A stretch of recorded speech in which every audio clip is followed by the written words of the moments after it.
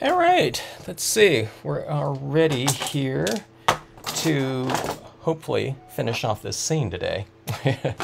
I was getting my supplies ready, then I thought, oh, I need to check my camera with that focusing issue. I hope this is back on track. Oh, maybe, golly.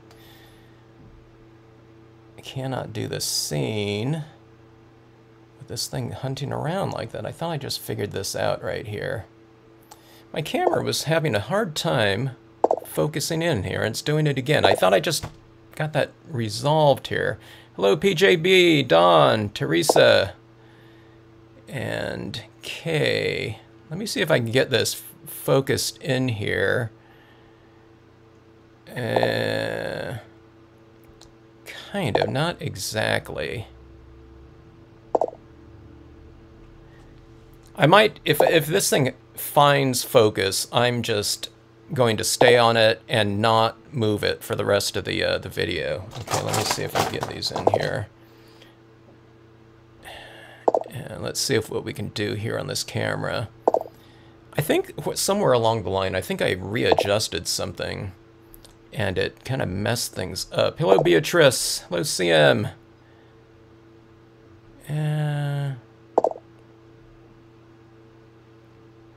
Oh my goodness.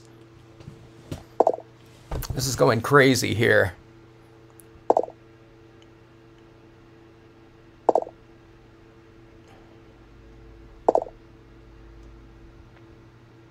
All right, I'm turning off my camera and turning it back on right here, my desk camera, and let's see what this does here.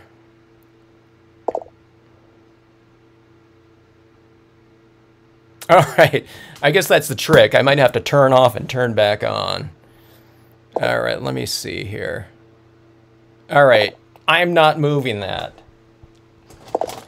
When I do detailed work, break out the the magnifying glasses or something. Hello in Ontario, Canada, Sheila. How are you today?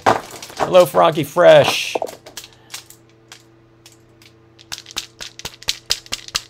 Oh, that's interesting, Teresa. You got on the big screen. Well, I hope this is in focus on the big screen. All right. Yeah, I think I have it focused over here, but I mean, this is all like in the same, distance here. I don't know. Hopefully that stays in focus. All right, so here's one of the things that I was noticing here. Hello, Don. This is, as my colors of my dye-based inks dried, look how much, I want to zoom in here, but I don't dare do that, I don't think, but my island right in the background here really shows through. But like I said, when doing this piece yesterday, oh yeah, let me, I was going to readjust exposure here, but I think that looks pretty good in terms of the actual piece.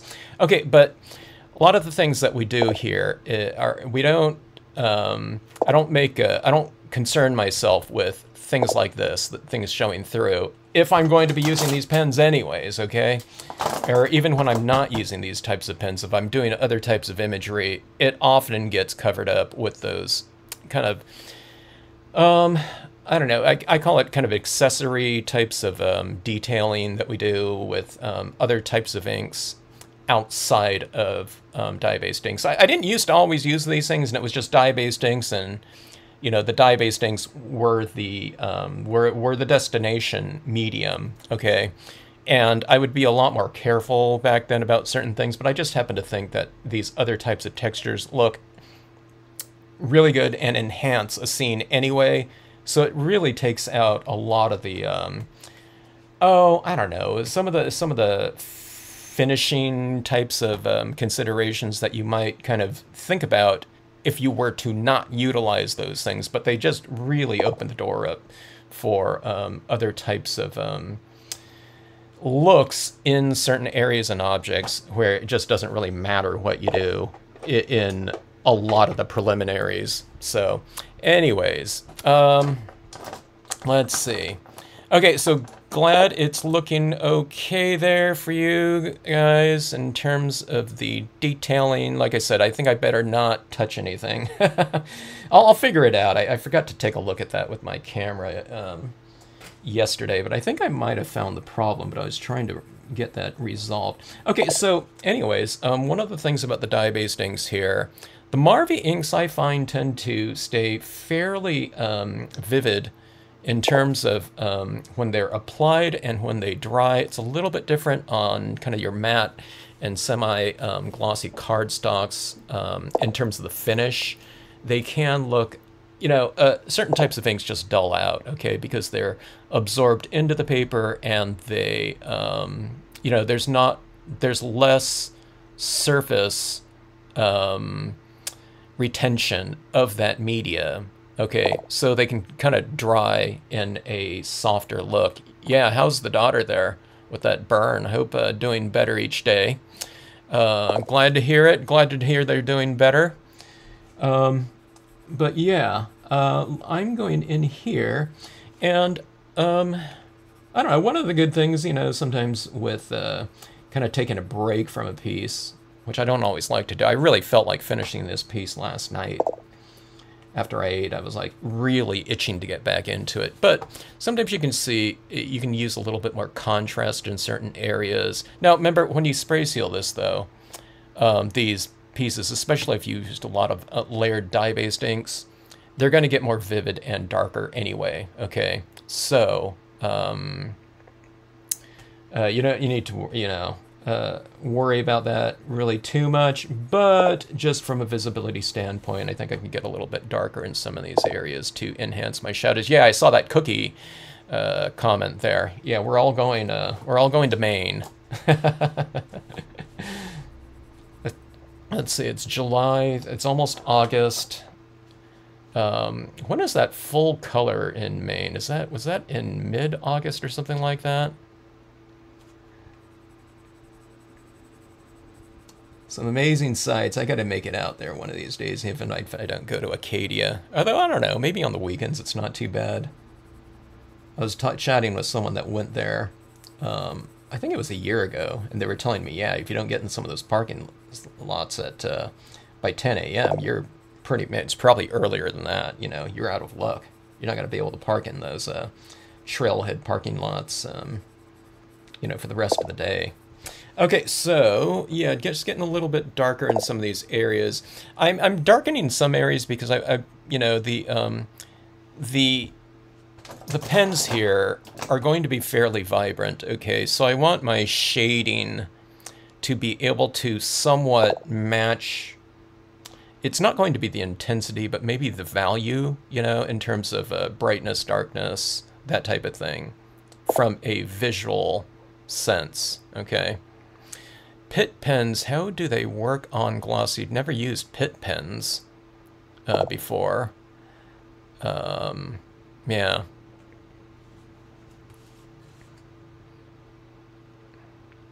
You're gonna meet in the middle of where you are in Maine, in Cincinnati, huh?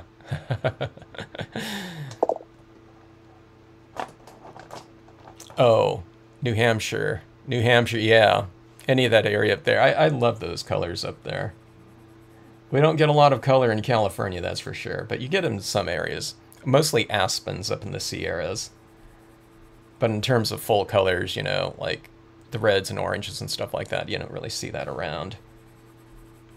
Of course, we have the high deserts, though, and checking out the annuals, and some of those desert blooms like that. Really amazing out there, and the intensity of cacti blooms are really something. Everyone always thinks about the wildflowers, but to me it's the cacti that are really the most spectacular. But everyone always wants to see those annuals, like in Anza Borrego and Death Valley and stuff like that. But I think later on in the year, like around Maine, I mean, not Maine, May,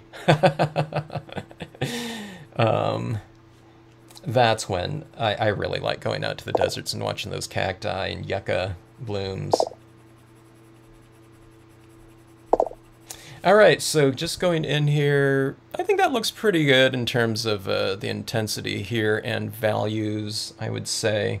All right, no more beating around the bush. Let's just get right into it. I haven't used these in a while, so let's see how these go. Okay, I almost kind of forgot the way I used to use these. Okay, I think I went with the... Okay, just in general, when I'm using opaque types of media, such as these pens here, these are acrylic paint pens. They're a lot more translucent than they are opaque, but they're reasonably opaque. When I apply these, I tend to go dark to light, okay? When I'm using transparent colors, I tend to go from light to dark, okay? So things like, I don't know, you can say that colored pencils are somewhat opaque, but you can't really apply... I don't know, they're really more transparent. If I put like a yellow pencil over a black colored pencil, you know, it's not going to look real yellow. Okay, that black is going to be showing through, so... Anyway. Yeah. Yeah, it was subconscious, Don. Okay, let's see. The bouncy cluck we keep... You're probably hearing this right here. There's a ball inside these pens right here that, the agitators inside these right here. If you hear, oh, sorry. Yeah, I forgot I have my volume all the way up on my computer here. Sorry about that. You're hearing the little posts. Every time someone posts, you know, on the computer here, you're getting that. So I just turned my volume down. Okay, so... yeah, I turned down my volume there. Okay, so let's get right into this. Okay, so like I said, there's going to be what's the word I'm looking for? It's, I don't know, kind of a...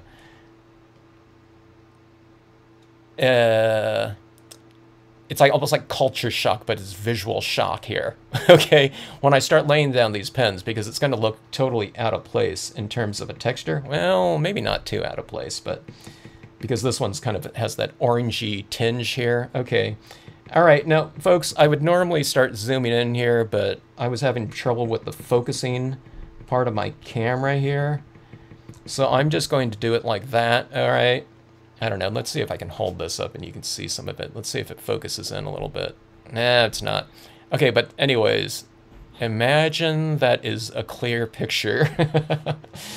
Okay, but anyways, see, I'm laying down some of this. Now, I don't want these aspen trees to be orange, okay? But again, it's kind of a base layer color for those more, you know, translucent, opaque types of applications here. Okay, sorry about this.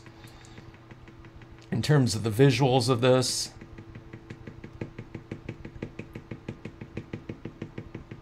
but I don't know, I'm almost done here with this whole tree here. This is going on a lot faster than I thought. These pens right here, I wish they were a little bit more opaque, but in some ways having them a little bit more translucent, it merges and harmonizes with the background a little bit better, so maybe it's good for that. I don't know,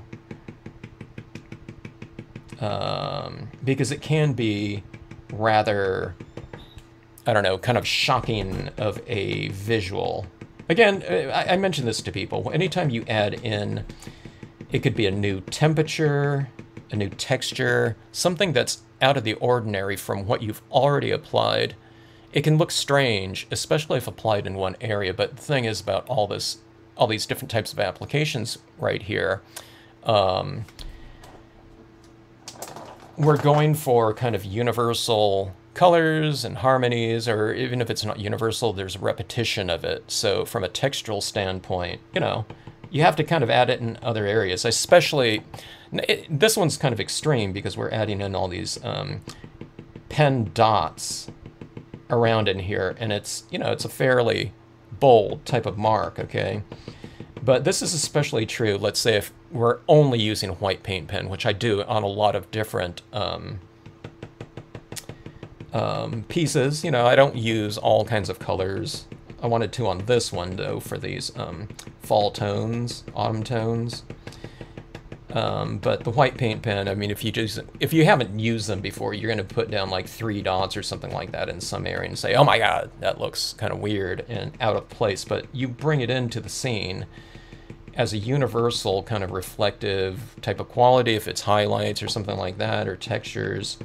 And then that makes it, from a visual point of view, it makes sense that, you know, at that point in time, okay? I'm saying this to the people that haven't done this before. You know, when we use the white pigment ink, same way, you know. It looks strange, just added in one area, you know, but it'll be a universal tone. Okay, but anyways, this is the type of thing that I always envisioned for my trees like that. The shagbark hickory, the quaking aspens, but, you know, I don't know when these acrylic paint pens came around in those nice, you know, relatively inexpensive sets, but it was like, oh, okay, finally I have what I need to really kind of showcase these trees in a way that, you know, I envisioned for them. I don't know when I drew these things, 15, 20 years ago. I mean, I was using them like that, but it would be like, you know, the white gel pen or something like that on there. But these paint pens really do the trick, okay, for what I'm, you know, my concept.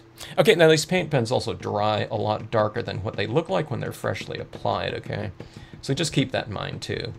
And it could be a good thing, because they just really harmonize with the foundation. And if you want to get it a little bit more opaque, then you just apply more coats of it in there, okay?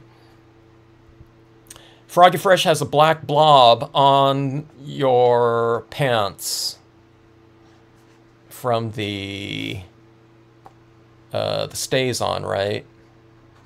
You're gonna have to incorporate that into the pants then.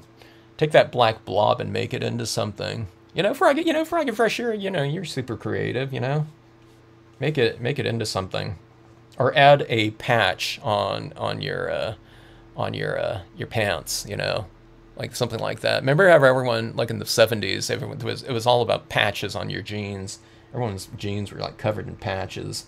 And on their jean jackets and stuff like that.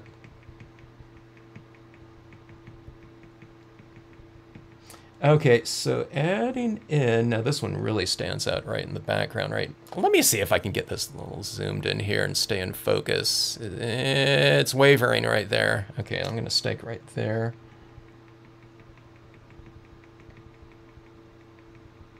What I like to do with some of these leaves, after I get everything kind of established here, is to add some of these leaves, like on these rocks down here and whatnot, you know, fallen leaves down here, if it's fall, right?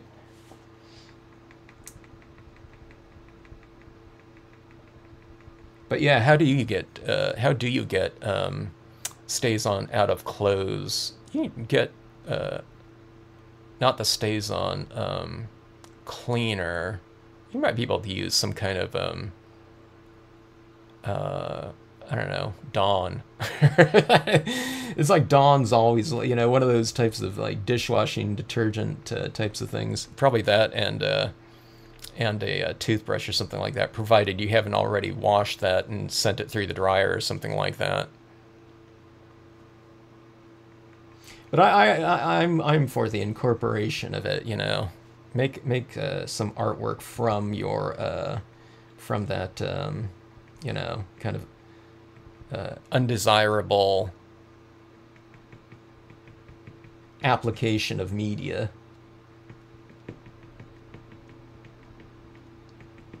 You notice how I always say that undesirable kind of application of media, as opposed to saying mistake. You know what I mean? Because I always tend to think that we can do a lot of things with things, and that's where some of the best ideas come about, really, from those kind of, I don't know, kind of unintentional types of marks that happen, you know, during the process. So I'm always emphasizing like things like process over destination. It's when people are too kind of destination oriented, you know, they'll get into, you know, like the compositional stage or something like that, and it's like, oh my god, I messed up or something like that. But it's not, you know, that's when we're kind of, you've got like one eye on, you know, kind of the destination, you know, and I don't know, what did you say? You know, when you have one eye in the destination, you only have one eye with which to work. And I tend to believe that, you know. I didn't always think that either, okay?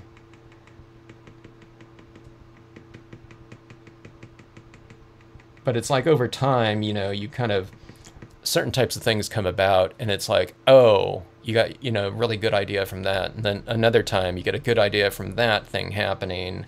And oh, this one, you know, I had to do some problem solving through it. And it's like, oh, okay, that came out even better than I thought.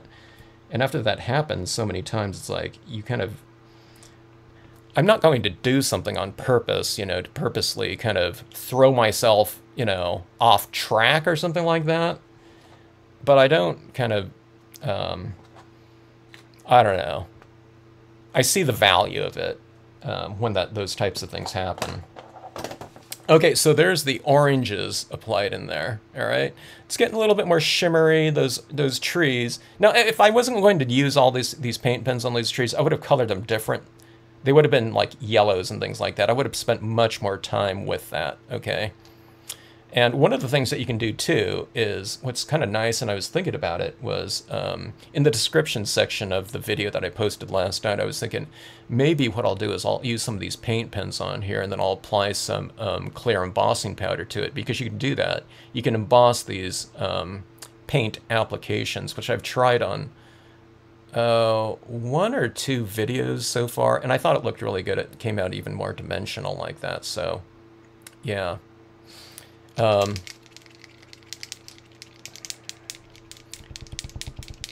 PJ, you landed on a block of cement. Oh my gosh. So decades ago, you could have said, if it showed through your white jeans, you could have said that you have a tattoo there. Decades ago, it wouldn't have been in fashion, though, maybe. Not as much as it would be, to say, today, you know. Oh, my gosh. Yeah, I fell on my tailbone one time when I was in college, and that completely threw everything out of whack for a long time, so I know how that really felt.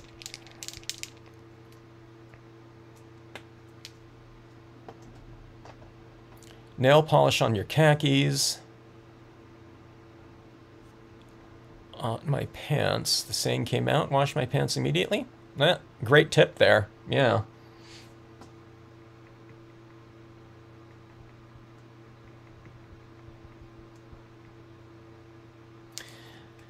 You know, when I read that there, wasn't nail polish remover used for some kind of stamping kind of, I don't know, was it a technique or something? Or did someone use nail polish remover for something in stamping? Does that sound familiar to anyone? Or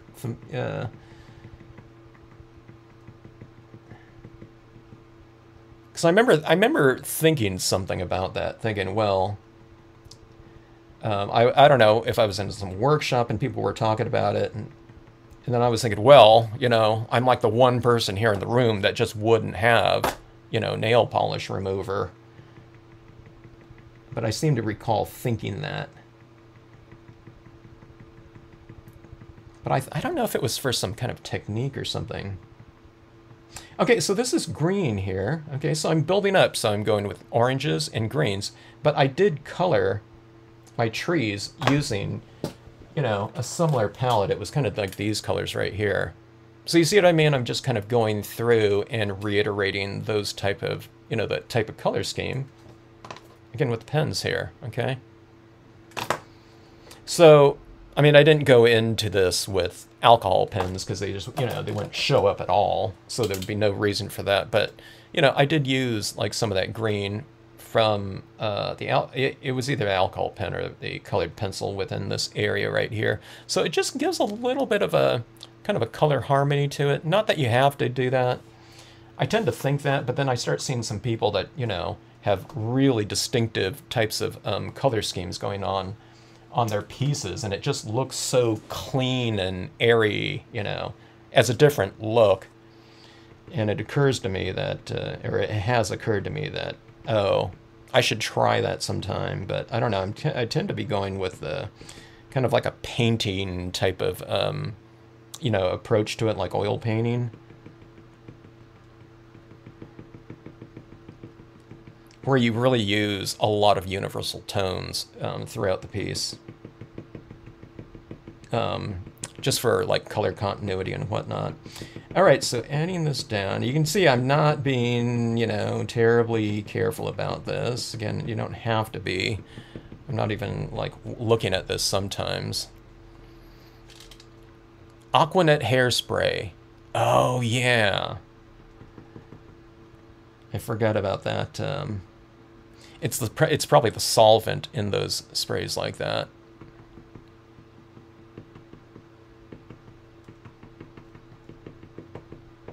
Well, what color were your pants, Froggy Fresh? Is that what it was for, Donna? The nail polish remover? Huh. If you're referring to that.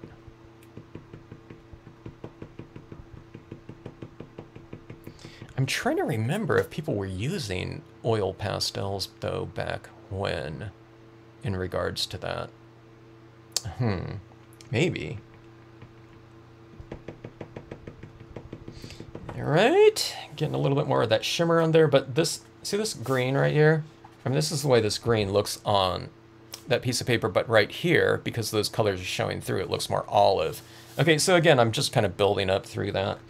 Like I said, this pen right here, this brand, I guess, it doesn't have the pigment ratio isn't as kind of high as maybe this other one. So when I get to my yellow, I'm going to break out this other one and just see if it's indeed more opaque when applied, but I want to get this kind of texturing laid down.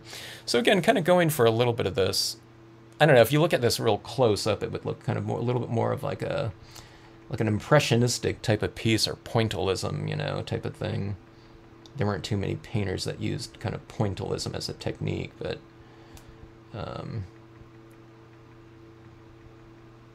it was, I'm guessing, I don't know it, I don't remember my art history, but it was probably around that Impressionism time or Post-Impressionism or something like that. Shorts were red. I threw this out. I'm more concerned with the big black stain. I would suggest the pumice stone, but I don't think that would be, that might not be the place to use the pumice stone on my hands and stuff like that, but yeah. Well, you know, if it's in that location, just, you know, it should be fine. Just don't, you know, I mean, if you're going like, you know, to the beach or something like that, you know, it might be noticed by the public. All right. Hand sanitizer. I don't know if that's going to work. Maybe. I don't know. Yeah. No one's mentioned, I don't see up here in the chat thing, the stays on ink, the stays on cleaner. I say just wear it with pride, you know what I mean? Don't, you know, we're stampers here. We get pride with inky fingers, you know. So if you like get like other inky, you know, bodily parts, then that should be like extra pride, right?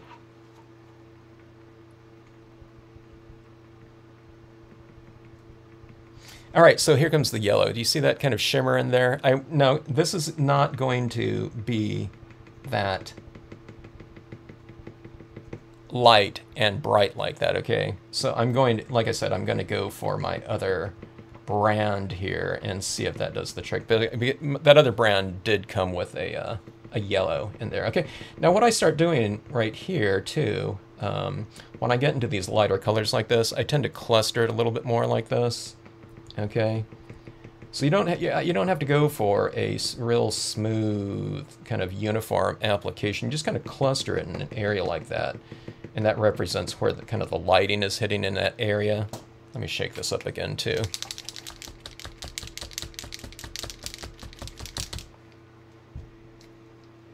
Maybe that stays on as like the, it'll work like henna or something like that. It'll you know, kind of come out over time.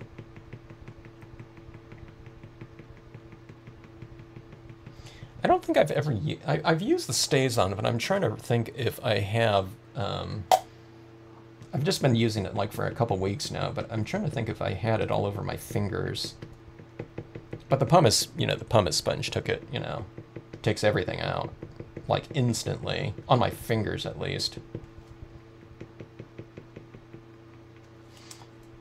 All right, something like so. By the way, I mean, all these trees around in here, they in this kind of beaver type of environment, they probably wouldn't be, there wouldn't be so many trees, but what I always say is, we're not necessarily going for so-called realism in our scenes. Maybe, you're referencing and you want it to look as real as possible. Yeah, I mean, you could do something like that, but I just think that, this kind of beaver environment like this, full of, trees in full color or something like that would be much more kind of, I don't know, scenic and inviting an area, where in reality, all these areas around here that are even close to this area would have been, they would have been chopped down by the beaver.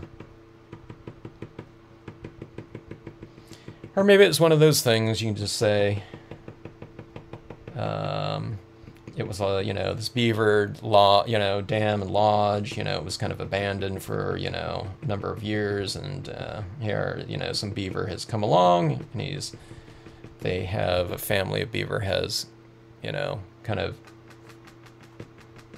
moved into the area again after all this, all this growth has come back in the area.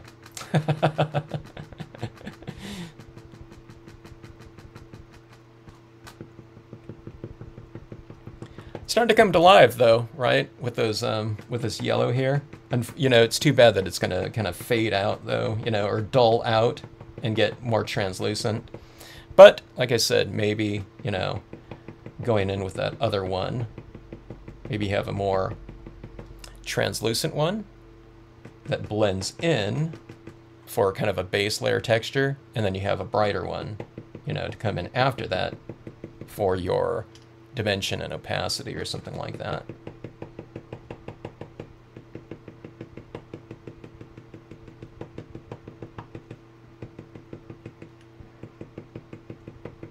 Boy, look how bright that is over there. And look at this, just from here to here, in the time that took me to get from there to there, those little yellow dots turned to that color over there. This is what I always wanted to do, though. This is what I always envisioned for my trees, something like this. I always wanted it to look like, kind of like nature's stained glass, where, when you're looking at it from, where it's being backlit. I always found that to be really spectacular looking. Unfortunately, I don't see that too often in real life, because like I said, there's not a lot of, deciduous trees, you know what I mean, in, Southern California, unless someone plants like a aspen or, maple out in their yard, then yeah, but naturally, not too much. I went hiking one time. There was this one area called Aspen, I forget what it was, Aspen Grove or something like that. It's over by Big Bear. And it's one of the few aspen groves, natural aspen groves, kind of in the Southern California area. And it's because they planted beaver at one time. There was this beaver planting program, I don't know, probably in the 40s or 50s or something like that, just to kind of enhance the kind of natural ecosystem of these certain areas. But the problem is that the beaver, did what beavers do. They chopped down all the aspen groves everywhere. And then when they kind of realized that was all happening, they wanted to get the beaver out of there, but it was a lot harder getting them out of there than it was, kind of planting them is what was in the trail description there. All right, so kind of coming to life a little bit more. All right. And let's see. let's start hitting some of these other areas in here. The textures are all running through the trees, so we need to bring in some universal textures down into the water and such like that. What was that there about those coffins? Let me see here. Could you see a scene, Kevin doing a scene on somebody's body?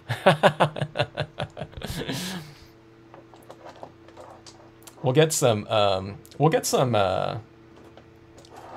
would we do that in? Would we do it in, just use, like, stays on then? Or would we do it in, like, henna or something like that? You know? We'll go for a full body tattoo, too, you know what I mean? Huh?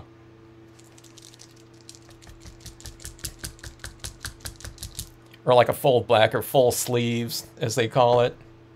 Can you imagine? You know, we'll do a whole scenario here. We'll start on the left hand's going to be the left and an arm kind of going around, and the back of the back will be that'll be like winter or something like that. Then we'll transition into the spring around the shoulder blade. Second shoulder blade will be summer.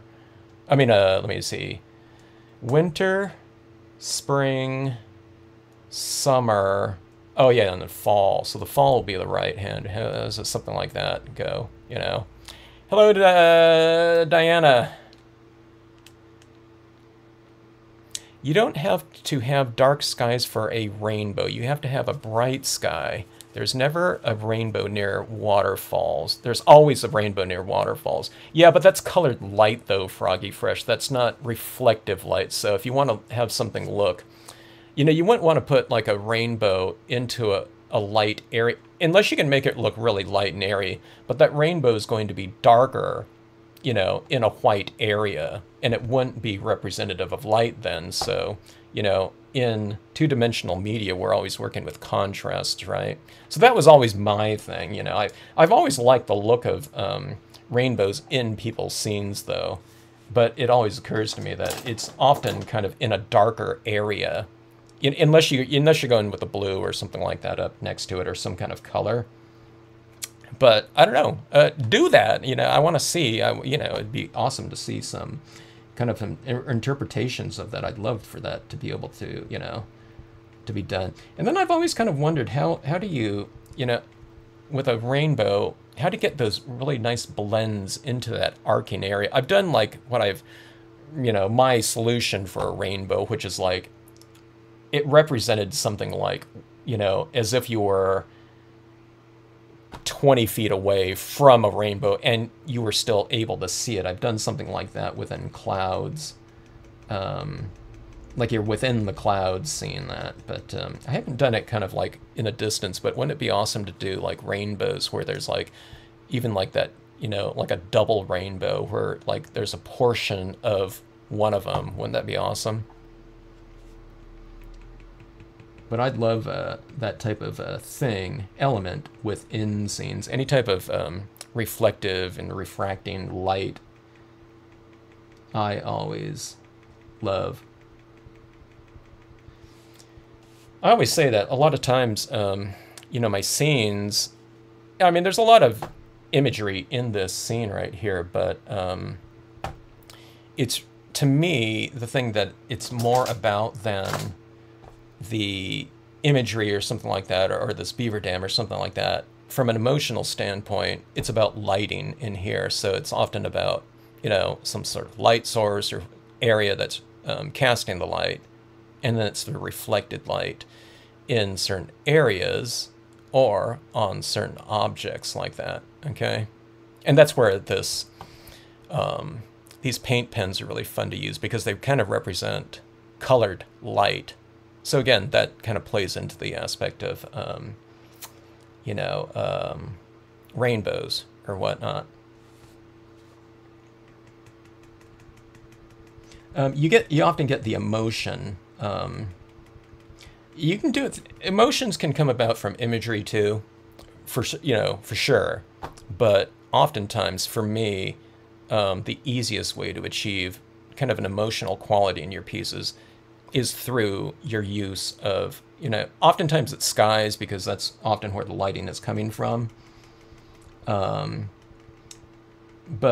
yeah, color and lighting, you know, so in areas like this, what I always mention to people is the only difference between coloring and lighting, you know, in an area such as this is it's the retention of certain areas. So it's actually doing less coloring over certain things instead of just doing this all in a universal application of a certain value of brown. You use different values of it or different colors, and then you leave some things just as is. So it's the retention of, it doesn't have to be the white of the page, but lighter areas like that. Okay, so hopefully, okay, like I said, if you just joined in or you weren't with us yesterday, I'm kind of having a little bit of problems with my camera focusing on here. I think I don't know, I'm trying to remember if I've played around with it recently, trying to get things set or something like that, and I've reset the, or changed my focus settings or something like that. But what I'm doing with this pen here is I'm bringing on a lot more, or a little bit more contrast in that area. And again, it's there. Here we are about the lighting, right? So this is the maple trees down here, but I just stamped the top portions of them as bushes. So what I'm doing is I colored them in with like a, you know, medium tone green in there. There are certain areas of the maple trees that are darker. So what I'm doing with this pen is I'm going back and I'm reiterating the lighter areas in here that are within the design like that, okay? So I darken shadows, you know, with darker inks, and then I go back in with these types of pens and I bring out the lighting again with these pens right there. So highlight the light areas and darken the shadow areas of the design. So, you know, if you're ever kind of wondering where do you put highlights or something like that, just my suggestion is always just look at the design. Or sometimes what you've done, like in this water area right here, just where whatever areas are lighter than others, okay? And I didn't plan all this out. I didn't know, oh, there's going to be a streak here or something like that. But just whatever you've created through use of the application of tone, just do the same thing. So when I go in here with white, I'm just going to be hitting that white areas in here and these areas in here with a little bit of a lighter blue, okay? All right, now this isn't so extreme right here because I'm going with green over green. Okay, so I'm just kind of building up that contrast slowly here. Is this... Oh my god, I think I finally... I might have gone through this color already. There's a little bit left. I'm looking through here and I can see right through here there's... I must like green or something like that. I'm surprised that I... Yeah, okay, there's some in there still. Okay, here we go. But I've used a lot of it so far. This pen, I didn't realize I used this pen so much. Or any of these colors so far.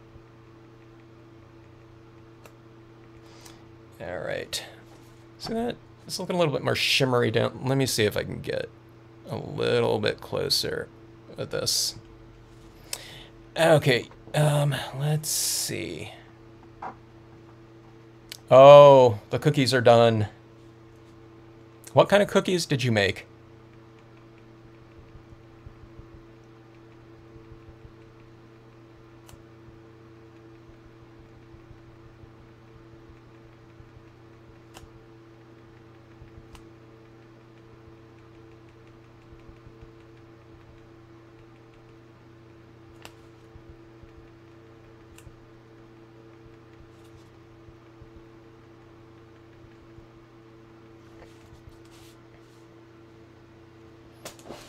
And here's a survey, what's everyone's favorite cookie, or do you have a favorite cookie?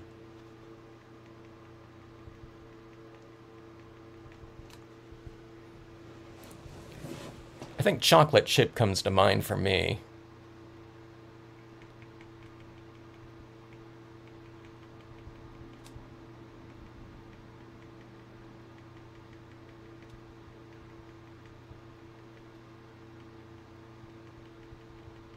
All right, so adding that in like so. All right. This area will become much more visible when I hit that with white. Okay. All right, let's go in with our 3mm light blue paint pen. It's going to be pretty bold, but I'm going to try to keep that in the areas that are roughly the same value of blue. Okay.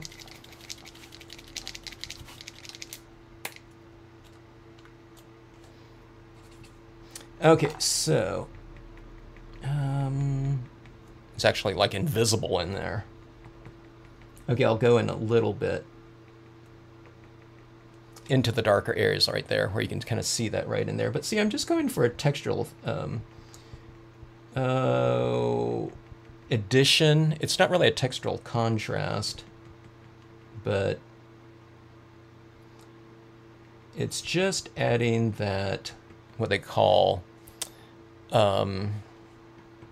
specular light into a scene. And just from a textural standpoint, it's a little bit more kind of impressionistic. It's, the Impressionists were, their thing was kind of painting light, right?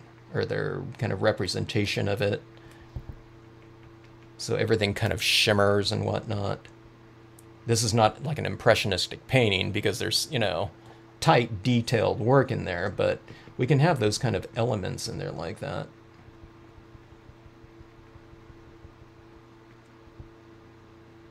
If you ever go to a museum or something like that, art museums, I always found that the Impressionism rooms were always the most popular, the Monets and stuff like that.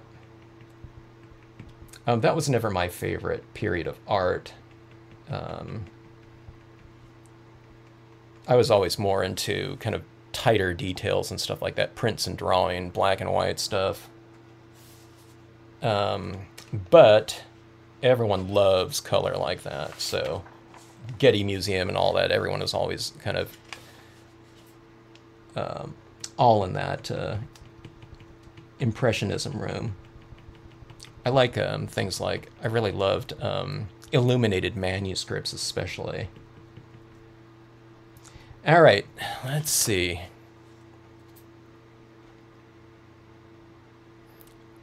Oops, my screen wasn't rolling. I was going to say everyone got pretty quiet here. Let me see. Lots of moorland and heather. Ah, scratch and sniff. I want cookies.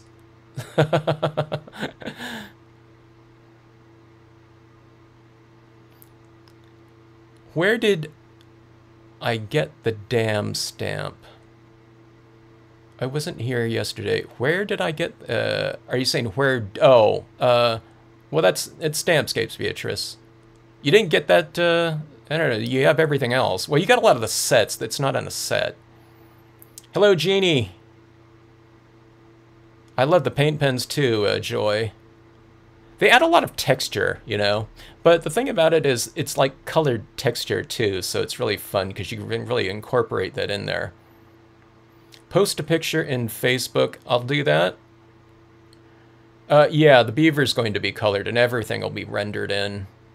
Chocolate chip! Yeah, Dawn's chocolate chip or butterscotch, then peanut butter. Peanut butter chocolate chip mix for Jeannie. Okay. Donna doesn't like cookies, ginger nuts, or shortbread. Ah, got it. What type of pen? Sue, I'm using both the... They call these 3mm pens, I'm finding mostly online. They call them fine points, but to me they're not fine at all. But then they call the 0.7mm the extra fine points. So this is a 3mm acrylic paint pen, and this one's the 0.7mm acrylic paint. Those are the two sizes that I find that they sell, most often. I don't really see this set here says 2 to 3mm, but every pen in this kind of format right here is they're all 3mm from what I've seen, okay? Or They're the 0.7 millimeter. So something like this takes care of kind of bolder applications, stuff that I never would have used until I was using it about a year ago when I got a set of these. But then I was like, oh, these were perfect for these trees in here, okay? For that real textural look. And like I said, I don't know, it reminds me of a little bit of, I don't know if it reminds me of, but the technique reminds me of kind of impressionism of, and then we're actually working with paint here, so it's acrylic paint, which is kind of interesting as opposed to, we're usually working in inks, right, in stamping. Although a lot of pigment inks really remind me of paint. I oftentimes, when I'm talking about using pigment ink, I often make the mistake and refer to it as paint. Yeah, just because it reminds me of paint so much.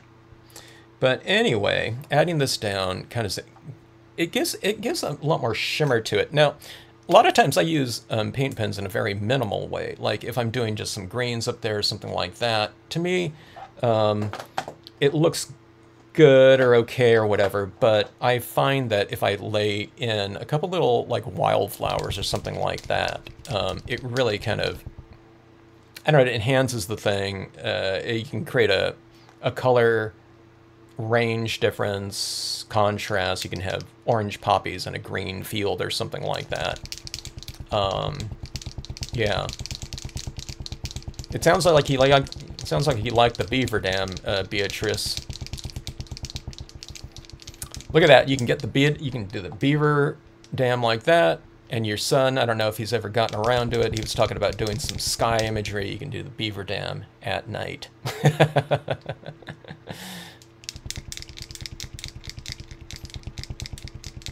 Linda, you are so prolific. I'm always shocked. I'll do some scene and then Linda will have... I won't be on Facebook for a couple days, and when I log on again, Linda's done like 5 versions of it. Even if it's like 11 by 17.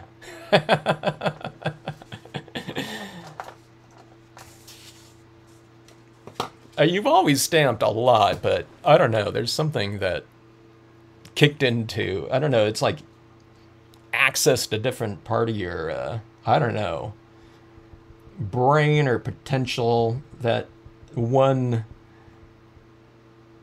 as demonstrated by that whole sequential piece of yours, I did that one scene of it, and then you came up with that, I don't know, what was that 5-6 panel piece, and then that 11 by 17 one too. It kind of cracks me up. It's like, whoa, every time I see that type of thing, all those versions of it. It's good stuff, though. Pretty awesome. Okay, so I'm not zooming in here, folks, because I don't want to lose my my camera focusing ability like that. When it went out of whack yesterday, if I kind of fiddled around with it too much, it was like everything was out of focus and I couldn't get it back. So I'm not going to zoom in too close here, but let's see, I don't know if you can see that, but here's that textural range down here. And like I said, one of the things that I was telling people early on is, when you start doing these types of things like this, it can look really kind of weird or even out of place or something like that from a textural standpoint, contrast standpoint. But what I'm going to do is, on all this, what I've found is that the white pigment ink applications in the form of mist or whatever it represents later on, it tends to mellow all this out. And it makes it so it's not so busy, okay?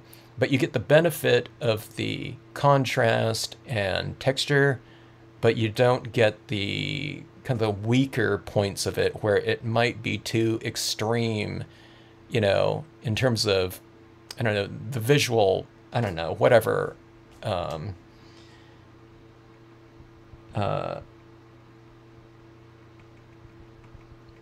it's almost like visual loudness, I don't know, you know what I mean? It's something like that. It's just too busy, okay, with all this in here. But again, when I add that in that pigment ink, it takes care of all that, okay? Okay, so if I wasn't going to add in that pigment ink in here, I would just be a lot more delicate with this application, but I don't have to be, is what I'm saying, okay? So let's say I'm not going to add in all that, so then I would just be a little bit more, you know, judicious in terms of my, I don't know, choices with this type of thing, but I don't have to be here, which is kind of fun and liberating because you can kind of go nuts. And you don't have to worry about kind of like permanent, you know, damaging repercussions, if there is such a thing, and, you know, when it comes to stamping. When people used to be kind of, you know, hesitant about kind of trying something out in my workshops, sometimes I would joke around and I'd say, well, you know, I mean, the worst that can happen is utter, you know, as utter devastation.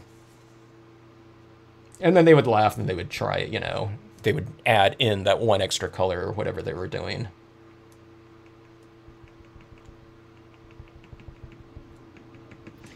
All right, so let's see. Adding some white into here. And again, I'm going to try in, some of those other pens in here, but I'm adding in this little white kind of reflective shimmer like that. And again, this white will kind of mellow out, you know, a little bit and blend in with the background when it dries. All right. Down here, it's a little bit too light. I don't want to put this, you know, 3mm dot like down in here. It'd be a little bit too extreme because this area got darker, okay? Like that, so...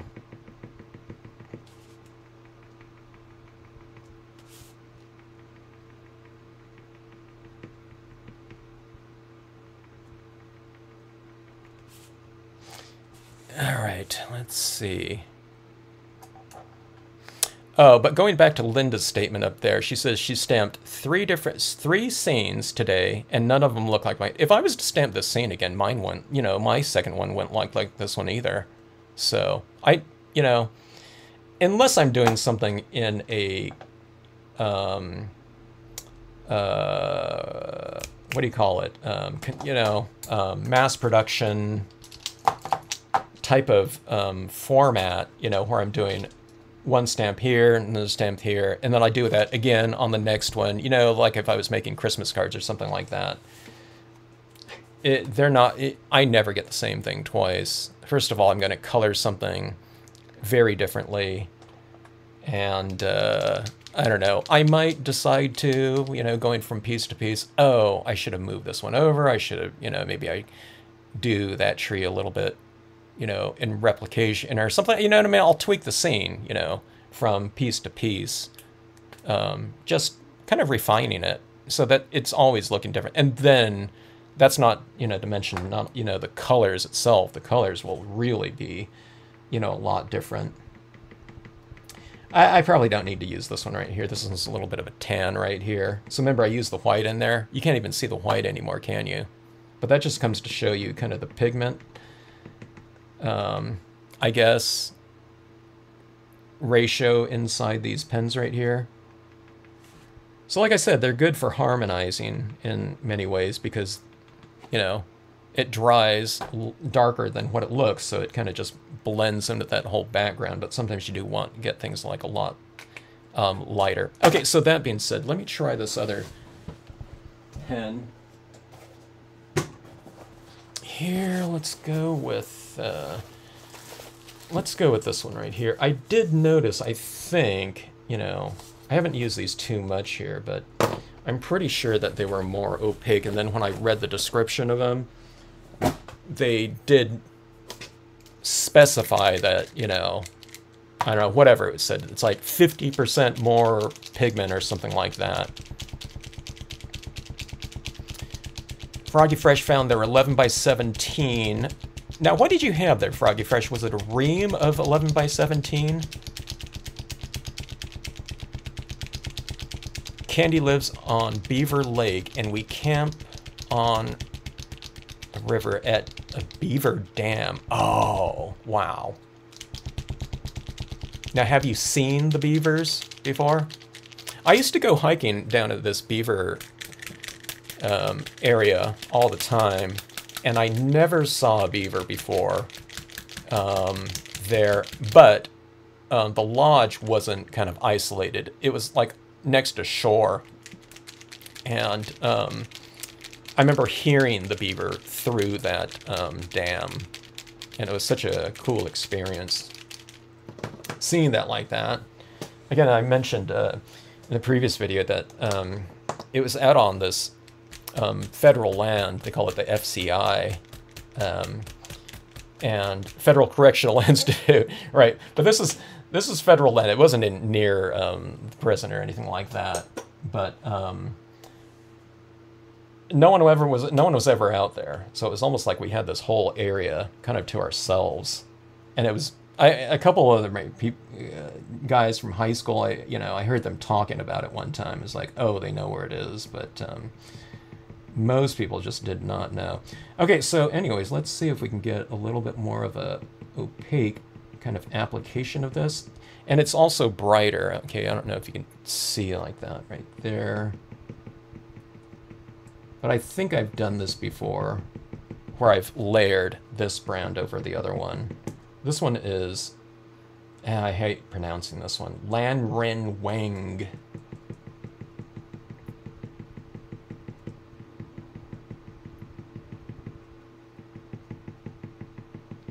They didn't make it easy to pronounce. I was thinking these pens should have been called something like, I don't know. The brand should be like Color Fun or something like that.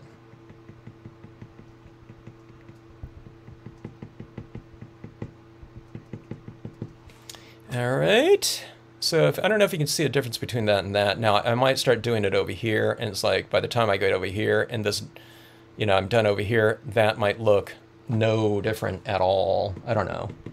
Let's see if I can cluster it a little bit more, like this. I might need to shake this up more, too. I didn't shake this up too much, or at all, before. I shook up all my other pens before I started this video today. So while we have these pens out, I was mentioning, it's giving me more of the type of look that I kind of envisioned with these tree stamps like this, the deciduous trees. But, they're not quite the, I don't know, does anyone have Posca? How opaque are the pens out there? I don't know if you've layered them over other colors. If if I just do this on white, it looks like, oh, that is super bright and super opaque. But if you've layered it over, I'm just curious to know if anyone's layered, like color over color, because that would be the thing that really reveals how opaque and rich the paints are within those pens. So these companies, they're just basing their quality based on the application of that paint on a white piece of paper. They're not putting color over color over color, okay? And if you notice on like any of their the website, kind of the examples that they have, it's not, it's not layered stuff, because that's not what, I don't know, that's not like the main purpose of those pens, I guess, or the, the application of them that they were thinking about.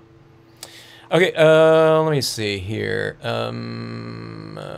What colors did you stamp the trees in? Okay, so Linda, it was roughly these colors right here, okay?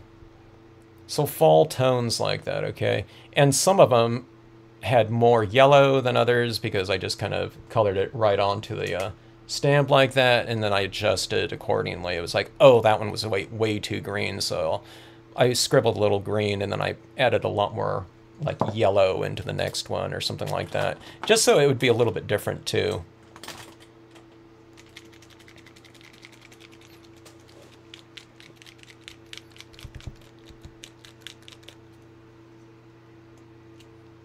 So Dawn lives near Beaver Pond, Don, you should do this one too then. Post a picture of the 11 by 17. Oh, yeah, we'd love to see that, Froggy Fresh.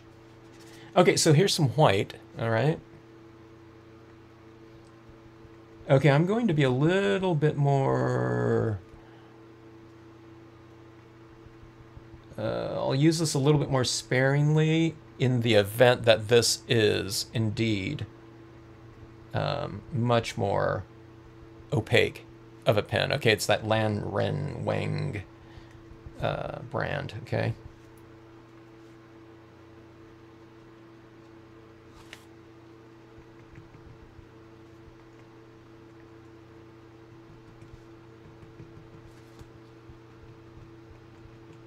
I'm spending a lot of time on this one right here. I really wanted to, you know, I haven't done one of these, a live stream, so I'm spending a lot more time on these trees than maybe, you know, if I was doing like a, you know, a smaller piece or something like that.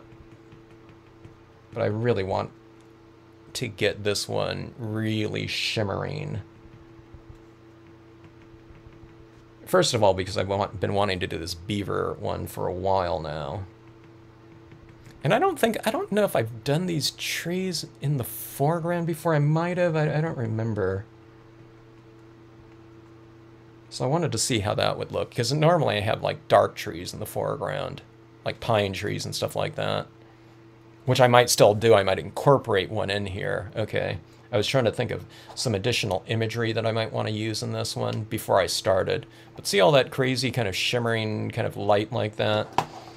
I really wanted to get that spirit of it. I'm not going to get it, you know, exactly, because you're not going to replicate what you can see in kind of motion pictures or something like that. But that last kind of frame of the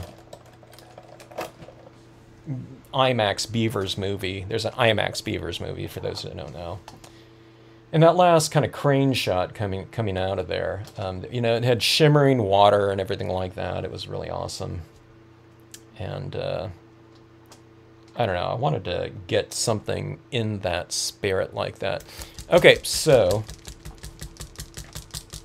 let's see. I think that white is staying in there longer, right? So I think we got it there with those last ones like that.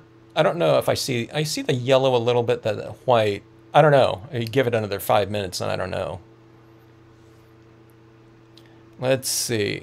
We were fishing bass boat and there was a beaver dam. Oh, that's awesome. A tree fell into the water. Wow. That must have experienced candy. Bugs. You can just always catch it in the replay or on I'll do a time lapse, you know, of this one for sure. I try to do it of all the kind of longer ones. Okay, so I'm going to get the trunks here. I always like kind of bringing out the trunks of the trees. I don't know if I shook this one up here. Maybe I shouldn't do this in white. Maybe I'll do it in tan, a little bit lighter of a tone. Okay, Joy has Poscas with your scenes, just the ones you are using with a hard to pronounce name, but I haven't compared them to the okay. Let us know, Joy, if they're if you find the pigment content to be higher on those, or you can email me. I'll be curious to know about that. Or let me know of any kind of compare contrast types of things with the Poscas. I think the Poscas were more expensive than the other ones, but they might be of a higher quality though. Oh, well, one of the things though, Linda, if you want to do those trees like faster, you can kind of hit it with one pad and then go back in, and if you have pens, do the little kind of a, I don't know, whatever, blending, color variation types of applications with pens back into that base coat of pad work. It's a faster way to color color the, you know, a large image like that. So I might hit it with something like a green or even like a brown or something like that, like a real light tan, and then you can come into it and color those other colors in there, just so you know that you have kind of a a base layer color so that when you stamp it out, it's like, oh my god, I missed that area or something, you know what I mean? Something like that. Okay, so anyways, let's see.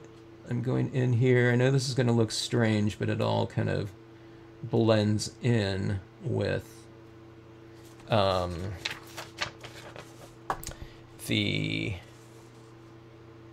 white pigment ink. I'm looking for other things to do in here. I'm hitting some of these pine trees in the distance.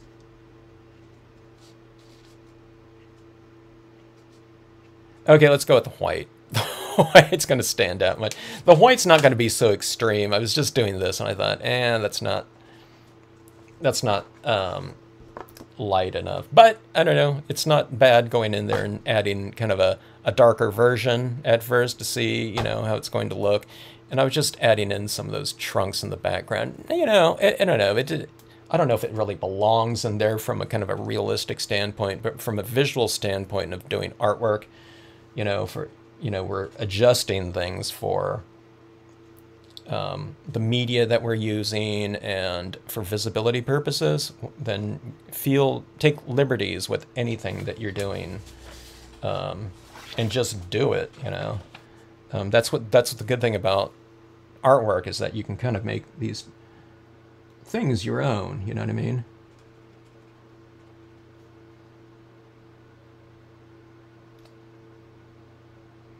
Okay, I'm having trouble going with this one right here. It's digging into the previous layer of paint, and it's going up into the tip here, so let me see if I can get it flowing a little bit faster.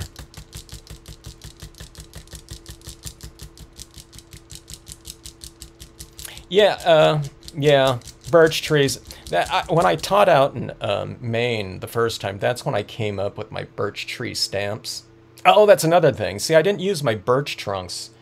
Hardly, you know, barely, okay, for years after I designed them and released them. But it's when these pens came out, like this, you know, that I was able to add that type of foliage into those birch. And I especially love using those birch trunks with the vellum, you know, because I can get those trunks laid in there.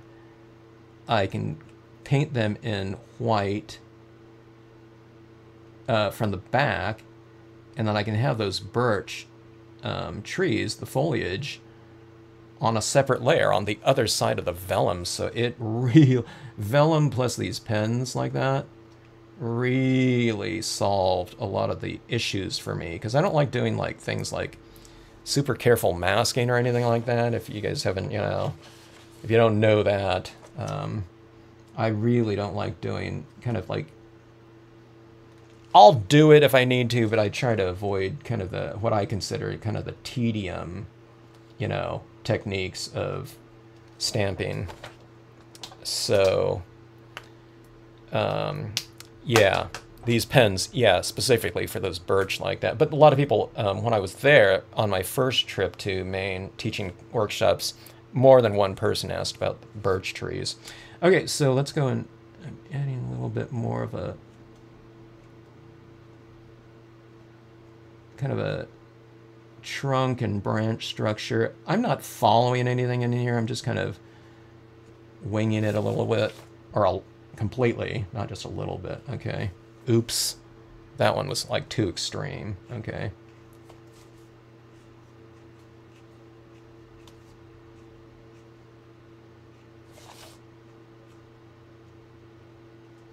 And this one's using the that more opaque one. Okay, so. All right. Now that wasn't, it wasn't I wouldn't call it a good application of medium. But again, it doesn't matter because I'm just going to layer over that with some additional tone, okay? All right, so there's some trunks in the background. So this right here, these trunks like this are giving the scene a little bit more structure in terms of kind of a visual continuity. It's a little bit too, it stands out too much, but then you just go back over some of it, right? And you break up that trunk in these areas with, you know, some additional color or leaves in this case, like that.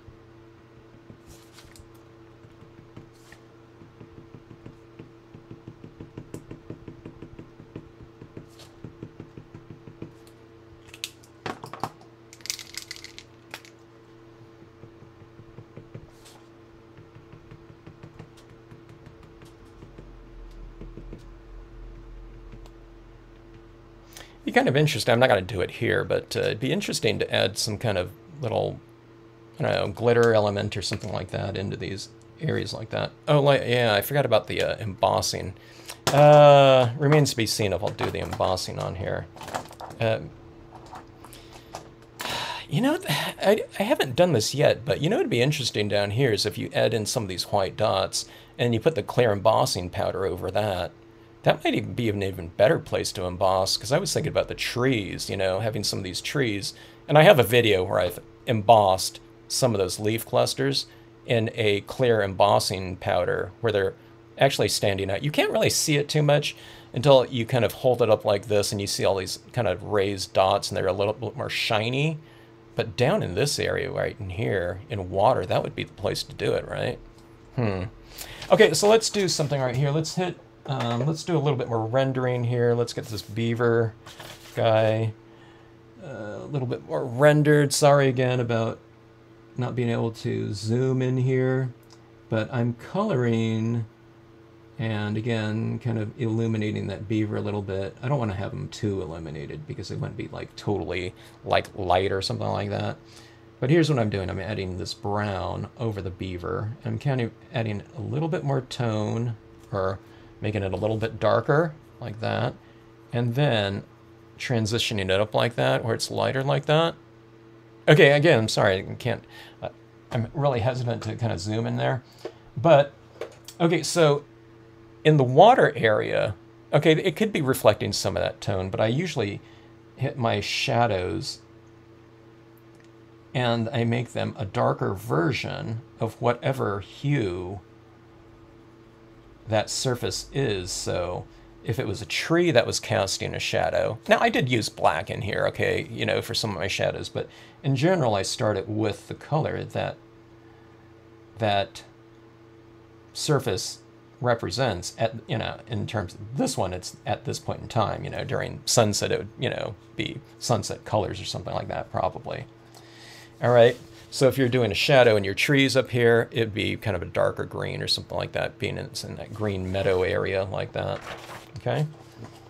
So go like that. And let's anchor him down a little bit. Let's use a little bit more of this black. So it's started off with this blue. Okay. Let me see if I can get that. Forget it. Sorry, folks. I'll figure that focus here sometime. But see this, and I'm kind of coming out from that like that. Using that little area like that, so you can kind of come out. Let's go a little bit more blue like this. Okay, so something like that. It anchors them down a little bit. There's a little bit more continuity between that shadow right there and this one right here. This one he's moving, so I don't want to anchor it down too much. You could walk across that one right there in the foreground, Cecile. So if you need to get to the other side of the pond, walk right across. That's what we used to do out in that beaver dam near us. But the beaver dam near me, it was a lot of wood, but it was a lot more earthen. So we had to be really careful about that. Kevin, you talked yesterday about using bare trees. Yeah, I might use some other bare trees in this, but I want to get things kind of established first with that. So here's the thing that I was thinking about. There's a lot of, hello Debbie, there's a lot of wax in here at this point in time. So I have my StazOn pad kind of ready to go if I want to add in some, you know, other types of trees over the top of these other trees that might have received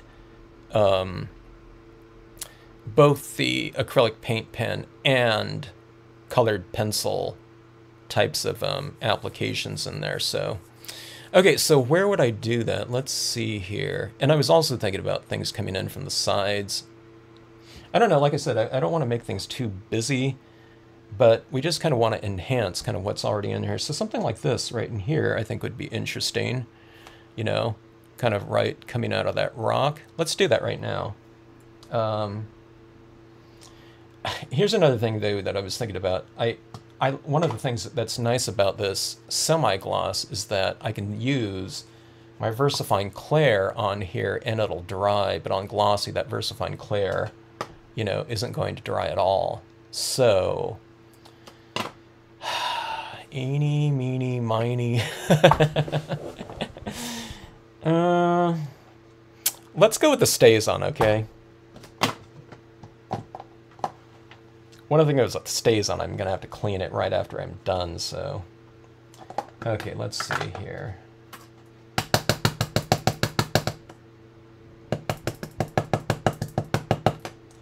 Alright. See, I closed my pad. That was making someone nervous last time. Well, I don't know if it was making them nervous, but, you know, is making them anxious with my bad StazOn technique right here. Okay, so adding this in. I don't know if this tree is really going to show up much. Maybe it shows up a lot, but I don't think so. You know, because the area in the background. This one's a spindly tree, but hopefully we get a little bit of depth and crispness, but not at the expense of what's going on in the background. You know, a little bit, because we are covering something up a little bit, but... oops. I need to work faster. Okay, so anyways, that tree is right there. Let me see something here. Okay, that that StazOn completely stamped over. I'm sorry again about that focusing right there. Yeah. Let me see if I can show you that a little bit. I stamped a little bit low here, so I might shade it or something like. See, it's going out of whack. It's going out of focus like that. It just doesn't... Oh my god. Okay, let me see if this comes back here. Oh, okay. Now I'm turning off this camera and turn it back on. That's what we did.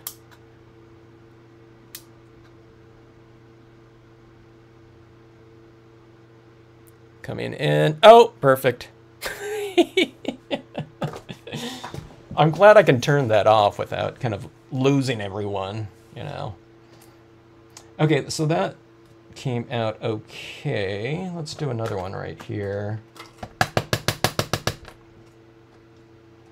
Again, I think I mentioned that this is some of the stuff that I really enjoy doing. I really like adding in these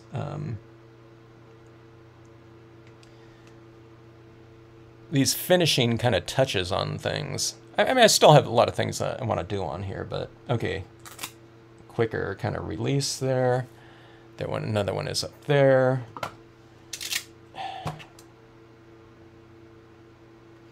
Let's go with this. Let's bring this one in, but kind of over here, like about like so, okay? All right, now I have to think about, I'm gonna add in some, oh, I forgot to do this right here. This area I didn't highlight down here yet, okay? So, let's bring this area, hopefully, to life. Let me see if I can zoom in a little bit more here. Okay.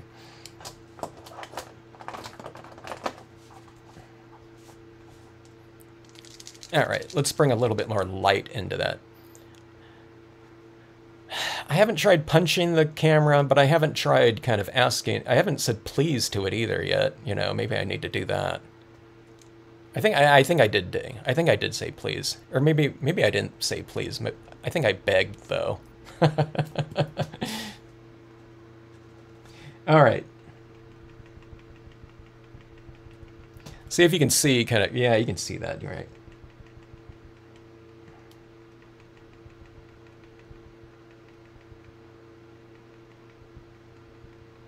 You know what's amazing to me is kind of walking around in Maine, it's all that, it's not just the trees, right, you know, that are, or, you know, that whole area up there. Connecticut, and I'm sure, you know, New Hampshire, and, you know, all, you know, all those other states up there, but New York, upstate, but it's all that, it's all the, kind of the bushes and everything like that turning those colors too that really amaze me.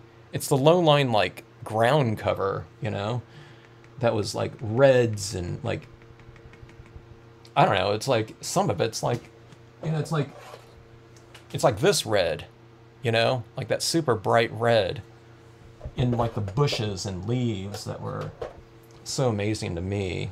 Walking everywhere, it's just like underneath trees, it's above your head as well as like, you know, right at your feet. That was so spectacular to me. And again, it's, you know, I mean, like California, we're not getting the four seasons like that. It's like Southern California, so I don't know. It really stood out to me. And I was walking around, like Acadia National Park is, there's like this main area, right? Okay, MAIN, and then there's this kind of offshoot in a different area that you have to kind of drive through out of the main loop and whatnot, where it's like on the shoreline area. But what was the point I was getting at? I already forgot.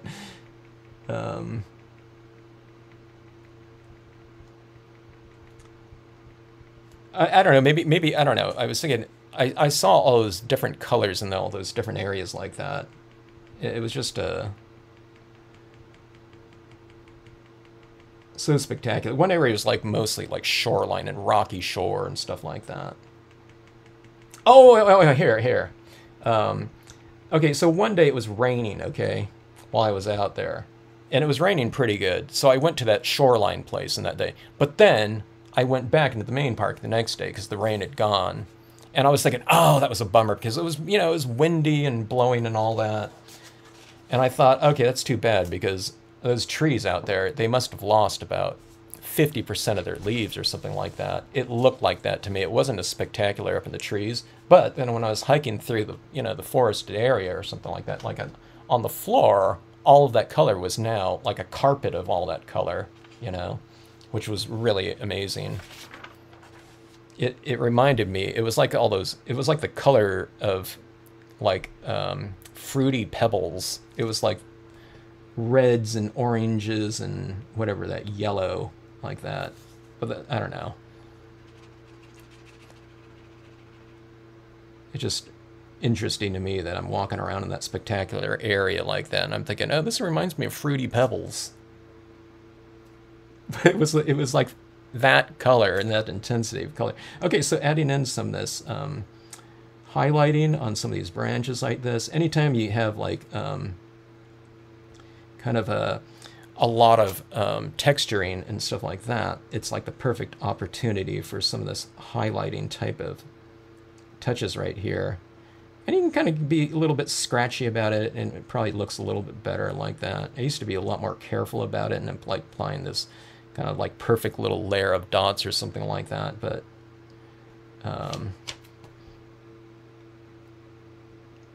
it almost looks better if you kind of do it a little bit more kind of random, and I wouldn't call it haphazard, but a little bit more free spirited maybe. Like that. It looks a little bit more kind of natural, and you get a little bit of extra textures in there with that. You can kind of do a little circle around like a little knot or something like that in there. All right, but anyway, let's see. The dam's looking a little bit more. I didn't do too much in there, you know, it was just like I was reiterating a lot of the lighter areas like that. But see this little area right here, if you want to get a little bit more texture in there, you can do that. Like that, and see that kind of brings that out in the lighting a little bit more. You can put a little highlight like that. So, you know what I mean? You can use dots, whatever, you know, like that. And it gives a little, again, you're kind of giving it something in common with the rest of the area in terms of the texturing pattern that's going on. See this right down here? It's looking kind of crazy like that, but again, the white pigment ink is really going to take care of a lot of this down here. We want some of it in terms of that shimmery type of touch, but you know what I mean? I want to mellow a lot of it out too. Okay, even on these rocks over here in the distance, you can put a little texture on them like that. I don't want to put too much highlighting in here because it represents a darker area, so it'd stand out a little bit too much. I mean, you can hit it with a gray, you know, pen if you want to, or something like that. There's areas up in the mountains like this. You see how this kind of sloping kind of areas all kind of go in that same kind of spirit of that angle like that, coming off those slopes like that. Remember how we kind of toned in like this from like that and kind of came in like that? And here, I'm doing this type of thing. I'll show you on a piece of paper like this. I'm just hitting it like this, and I'm kind of going like that.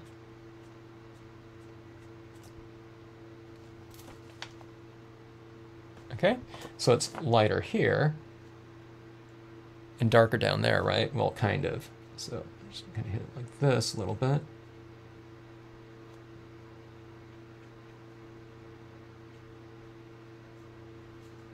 You can do stuff with paintbrush and white paint or something like that.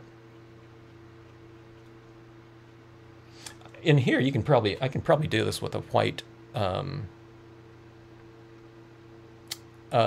Prismacolor or something like that. You can hit your, you know, you can tone in and hit your highlights in there. I think I'm out of white though. It's like of all colors, I'm out of white in my Prismacolors there, so.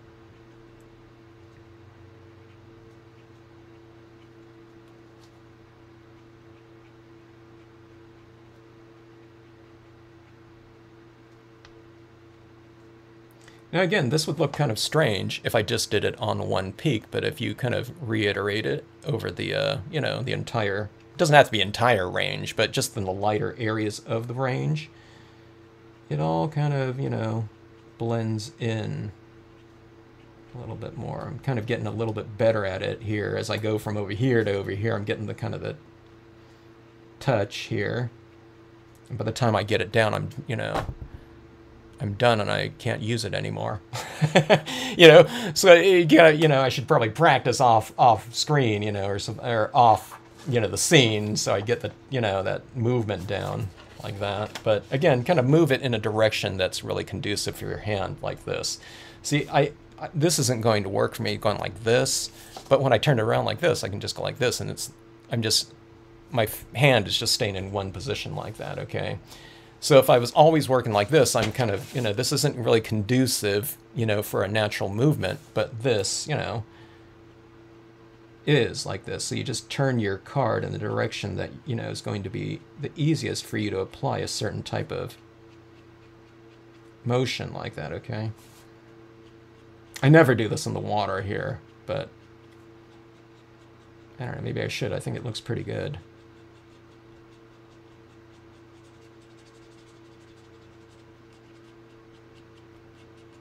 All right. It came to life. Okay, so I think those pens worked. What do you guys think? You see those little white little, you know what I mean? Those ones really, the retention of, I don't know, whatever, the contrast seemed to stick around in there with those ones. But again, you know, I don't think these other ones were a lost cause, because it just kind of gave it that kind of overall texturing in there that looks pretty, you know, decent. Let's see. I missed some comments up here. Let's see.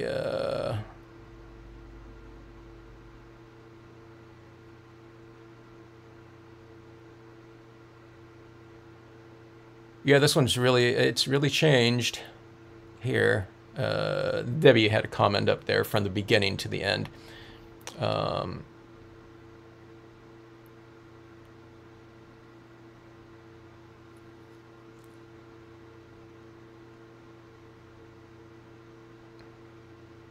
One of the things I'd like to, so Jeannie's commenting here, I'd like to see a video of Jeannie doing her white Dr. Martin's brushwork in her scenes, with all that texturing and movement that you have going on in there. That would be interesting to see. And I don't know, your different brush touches, you know, your different, I don't know. Jeannie, are you using different brushes when you're applying your paint work into your scenes? Sometimes Jeannie's scenes are almost like, they might be more painting than they are stamping, with some of them for sure.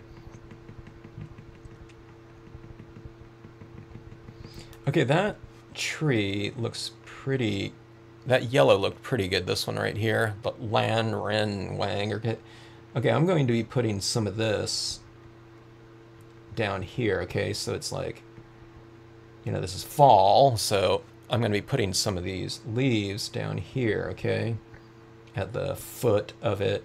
Yeah, they can represent highlights too. But I'm putting some of that into that area down below. I'm going to be putting some of this on my rocks, okay, like that.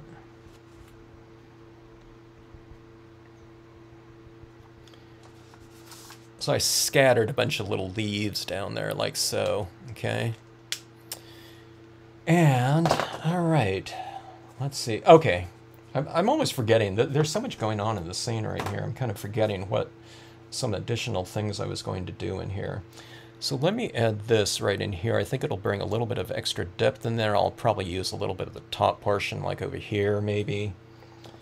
And again, I'm not certain about which one to use, but I know with the stays on, I just, I'm not going to have to wait for it to dry, so let's go ahead and use this one. I need to keep whatever stamps I've used in the stays on away. Look at this right here. That stays on dries so fast. I could see on here, there's a little fleck of that paint that it pulled off of the page. So again, I'm just not used to working so fast with my impressions, making the impression.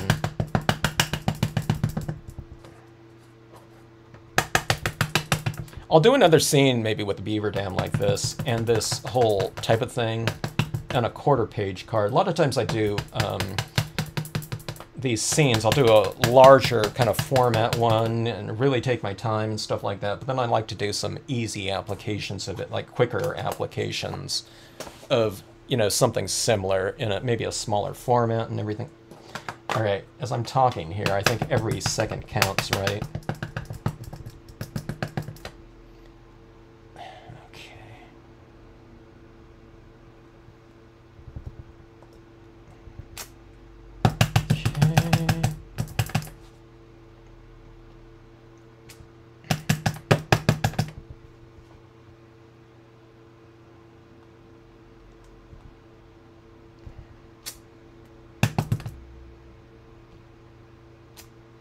So another layer here. It's very,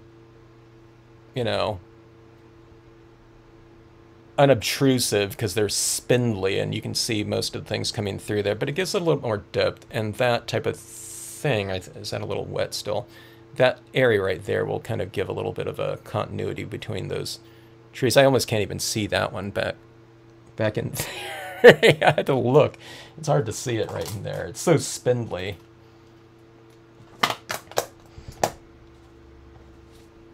I thought about some overhanging branches in here, but I thought, I don't think that's, I want to do that. The format seems to kind of be moving up. Everything's kind of pointing upwards here, and again, here's that little passageway kind of getting to that area, and these two peaks are like pointing up. So I didn't want to have something kind of coming in this way.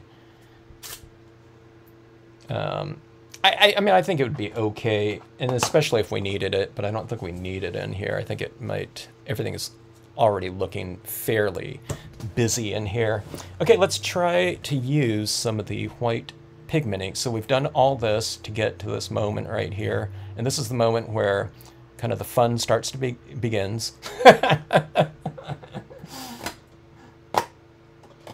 And that's for me at least. I love putting in, I love doing all this little detail work like that with the pens. On this one, it was a little bit extreme with the trees because there's just so many of them. But this is really a fun thing to do, and it's something, again, that I always recommend people try.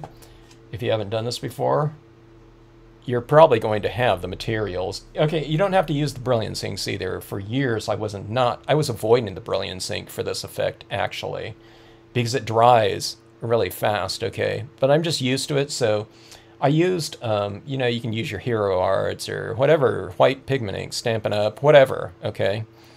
Debbie's got the Dr. Martens. You're going to love it in terms of a textural pattern. Do you have an old toothbrush?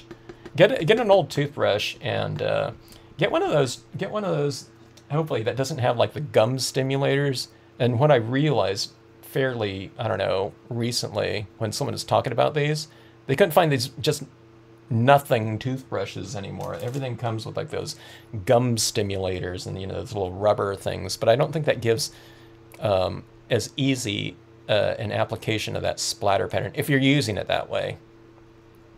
Okay, so Jeannie, you do use different brushes. Sometimes your fingers. Ah. Your God-given brushes there with your fingers, huh?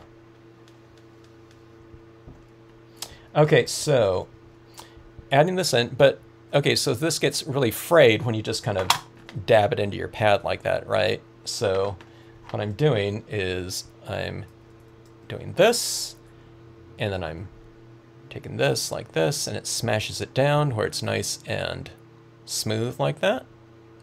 And kind of, see, I'm kind of squishing this down a little bit more, or a lot more, to make it more dense. So I've gotten rid of about half of the volume, I would say, of this cotton ball, so it's much denser. Okay, so that's kind of key here, okay? So it's just not, when you're adding it down, it's not fraying everywhere, okay? But you don't want it so dense that it's just like a big ball, okay? And you don't want to use too much of ink, okay? Everyone, when they first do that, me too, when I get a brand new pad, it's like, oh my God, I'm using like too much, you know? So it just leaves you a big ball of, you know, like paint on there if it's so salt. And a lot of you, even if you've had kind of your white paint pads, see, I call it paint, white pigment ink pads, a lot of it is like super juicy, so you have to kind of be careful about that. Mine, I keep it kind of dry. I have two of these pads, one I use to make impressions from, and the other one I use just for this cottony type of foggy application. Okay, but what you do is you start this in your lighter areas just to kind of get a feel for it. You can't see anything applying at all, right? Okay, so that distresses people when they first started off. So oftentimes they go like this, and it's a big blob of paint, okay? But just lightly dab it, okay? So let's start going in here. And where this is really effective looking is where light meets darker, okay? It doesn't have to be dark. It could be like this amount of darker, which is a light, super light blue, okay? But you kind of move it into those areas like that. So you start on the light, and then you work into the darker object or area or something like that. So see? And I'm familiarizing myself with how dry this pad is too, or how wet it is, okay? If it's super wet, then blot it off a lot before you take it on here. Mine's always different because I'll re-ink my pad, but then you see that lighting starting to appear. And it didn't happen just with, you know, one, you know, application of it. I've probably tapped it like 30 times in there. And it's just a little bit lighter, okay? But see what's happening right there? That's where this kind of starts to come into play. And then I put a little bit more in the lighter area. And then as I move in like this into those darker areas, I just do a little bit less tapping and a little bit lighter tapping, so it goes from light to darker out here. So when we're applying dark to light, we're applying it from the outside to inside, but when we're applying light to dark, it's often from the inside out. It's the opposite direction. So you start in here and work this way, or if you're over here, then you work over here, and then you work in this way. This is going from dark to light in here, so if I'm doing it here, I'm starting in light, and then I'm working up that way like that. Okay, so see, I'll show you exactly what's happening here too. Okay, so see, I can barely see anything. That's way too dry, okay? But it's better safe than sorry though, okay? So going like this, and coming up into that beaver down a little bit like that. So I'm having a little bit of this lighting kind of coming up in here, and it's built, you know, it's a real textural difference. It looks something that looks much softer again. Okay, I want to zoom in here, but okay, I'm going to leave it like that. Okay, now I don't want to do it over everything. Okay, so I've edited it right here, and then maybe I'll hit a little bit of it down here, but I'll leave this area as is. So in other words, you're just kind of oscillating things a little bit, or a lot, from a lighting standpoint. It's a textural standpoint too, okay? Okay, it got really busy around in these dots in here, so I'm going to decrease the contrast between some of those dots in the background. You're making the background lighter so they're not as visible. and it's just a softer light. Okay, so we have this tree right here going into the lighter area and going into, the trees are light, but you're making them lighter like this. Okay, so see this tree right here, kind of capturing some of that light like that. So it doesn't look like it's being illuminated like that now. Okay, now if I edit it down here, it would really stand out, but this is right next to the light like that. Okay, but see, this looks like a nice contrast here, so maybe I won't tone that out. I mean, you could. It's not going to be wrong, but I just think it looks more effective to play contrast next to each other. It's kind of darker and lighter and sharper and softer there. So the soft looks even softer by having something crisp next to it. That's why these trees are down here too, okay?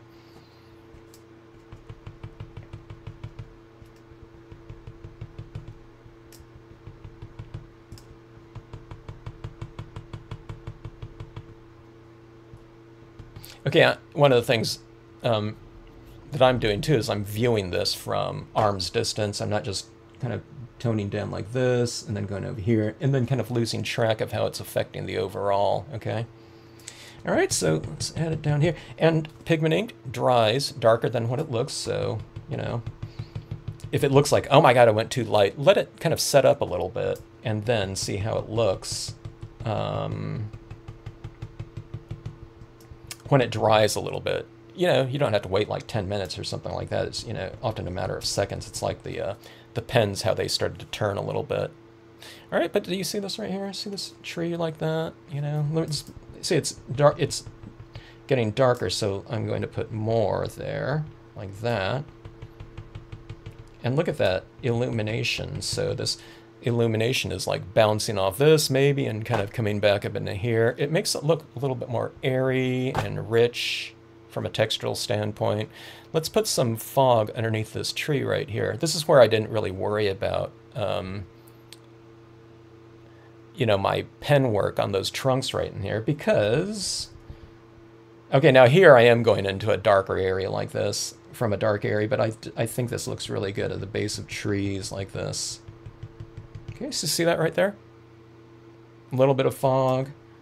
If you like it, then just keep adding a little bit more and more, like that.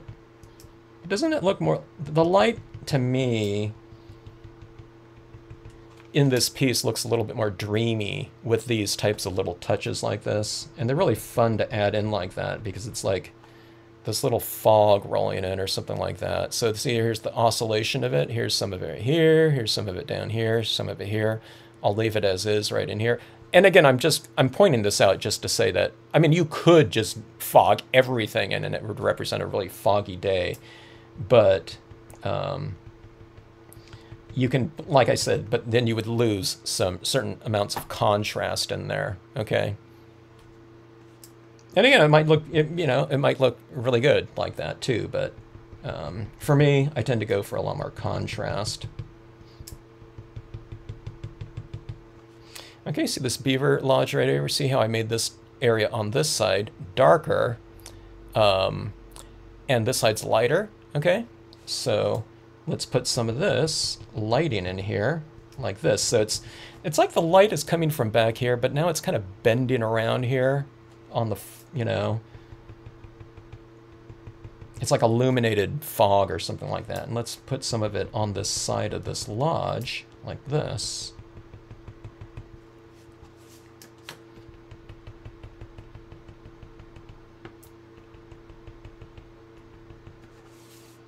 Like that, it's kind of like the lighting is coming in here now because it's kind of bending around like that, which it could do because if there's fog in the air, if there's some moisture right here, it's illuminating that moisture where it's bouncing off of that and reaching around a little bit, like, you know, into that connective, I don't know, whatever moisture in the air. Okay, all right, so let's keep going on here.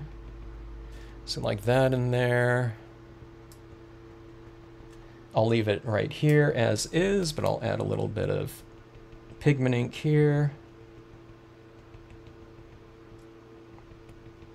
Sometimes I will add a little bit more in the distance, you know, just because things in the distance tend to look a little bit lighter too.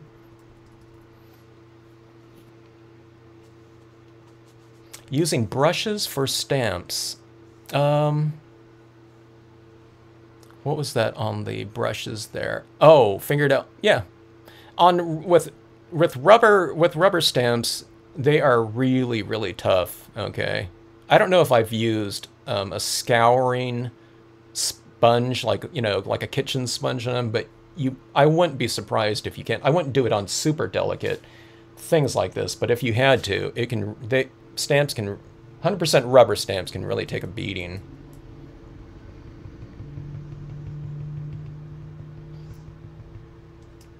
All right, adding in that lighting in the background like that. Okay. I can now see this area right in here in the mountains. Okay, let's try some of this in here. Now you could do a lot of this, you know, just by removing some ink off of your stamp before you stamp it out. But if you were here during that first video, I was saying that I'm just going to stamp most of my things dark, okay, so I can make my decisions. You know, if I want to make things lighter, I can always do it with the white pigment ink. But if you already kind of know, okay, I want my trees in the distance to be lighter or something like that to represent something farther in the background, one of the things you can do is you can just blot it off before you stamp it out, so it's just inherently lighter, where you don't have to go in and do, you know, that type of thing, you know, to get that look. Okay, so we'll have some of this fog kind of rolling over this mountain. It doesn't really show up in here because it's so light to begin with, you know, white over light. But let's just take a look and see. See, this is a little bit lighter in the background here, so I'm going to give this a little bit of a, like a cloudy kind of mist, you know, right in here. It's going over some of this tree, and it looks pretty good, I think. Like about like so. This area right here, I think, can use something different, okay? So I'm going to create a little bit of separation between this and the background, so I'll just add this in here. Like this.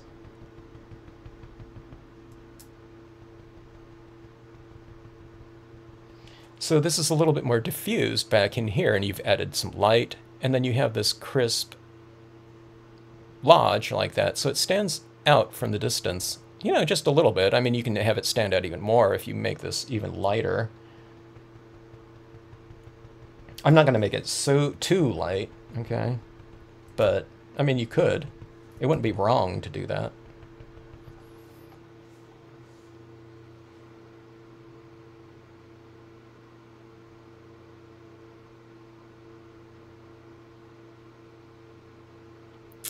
Let's see. I know people that used to put their full wooden stamps. Does anyone ever do that? They put it all under the sink and used to scrub it off. There's some people that, I don't know, maybe some people that they like to have their stamps like absolutely sparkling clean at all times, you know, after usage, of course.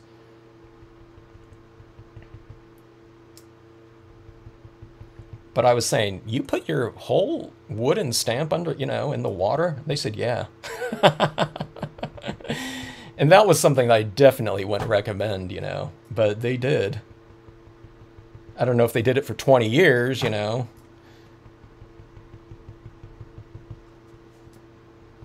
You know, and if it would still be mounted to that wooden stamp, you know, with that, you know, that type of usage, or that type of cleaning, I guess.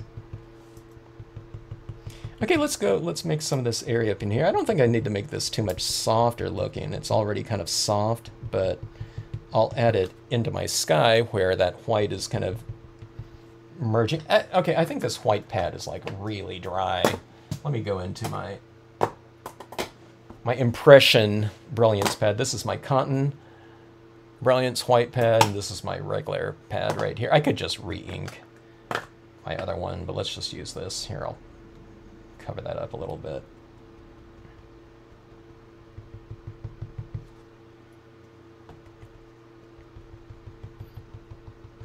Oh, thank you, Jeannie. Thank you, Sue. Thank you, Debbie. Thanks, Crystal Fire. It's not my birthday today, but weekend. If people didn't remind me, I wouldn't even remember that. Well, I guess I would look, you know. I don't know. It's like I haven't really thought about that too much. It's like you get to that right after a certain age, it's like, eh. But I do appreciate it, though. Thanks so much.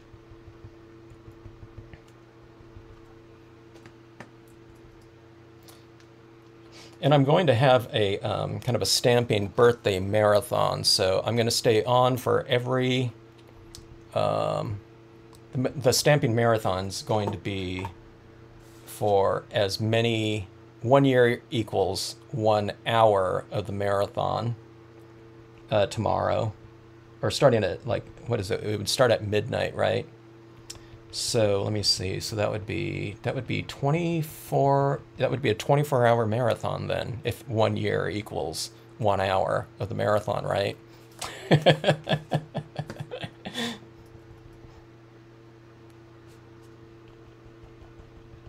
I'm joking, folks. You know, if you don't know.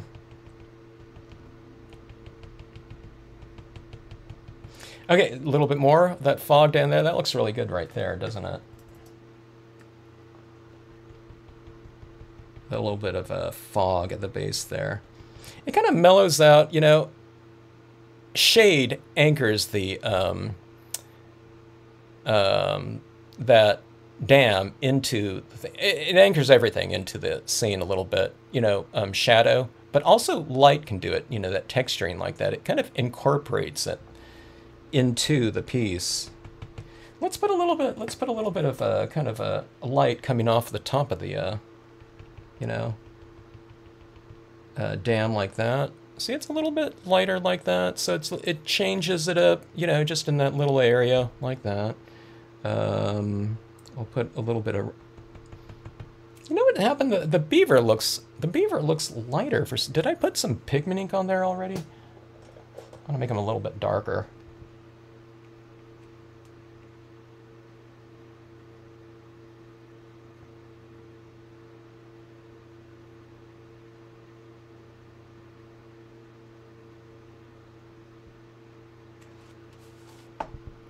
That's a little bit better.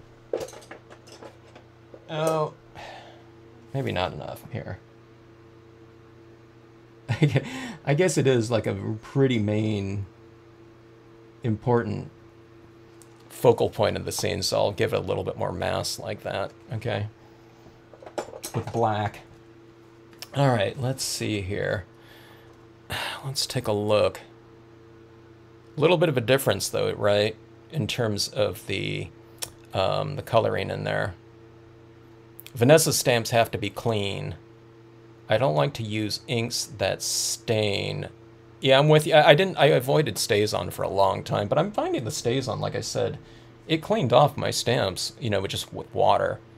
I didn't want to use, not that StazOn cleaner damages or anything like that, okay? I don't know that, but I just didn't want to have to go through the hassle of specifics, okay?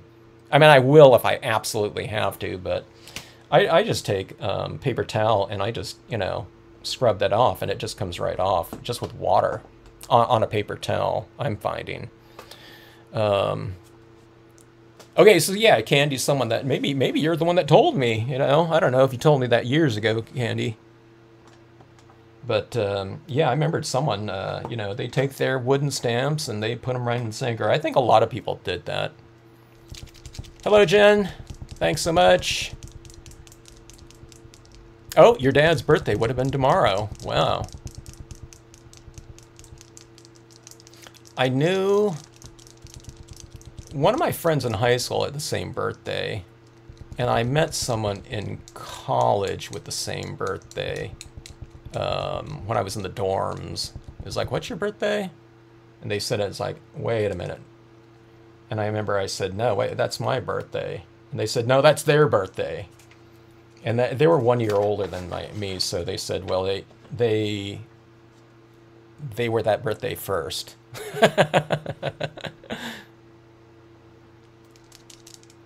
Okay, I want a little bit more highlighting on some of these branches within the lodge. It's just a little tight little detail like this, okay? I don't think you can see this because I'm not zoomed in, sorry.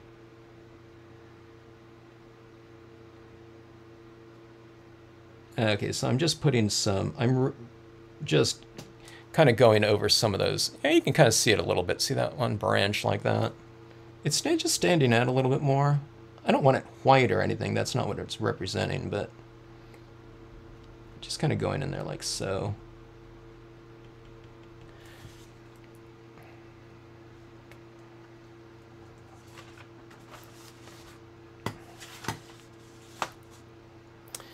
Let's see there. Oh, what, Sue? So your dad's birthday's on July 31st, then, huh?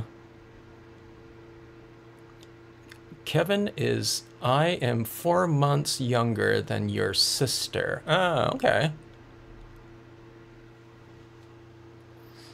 Your sister was born in 1990, then?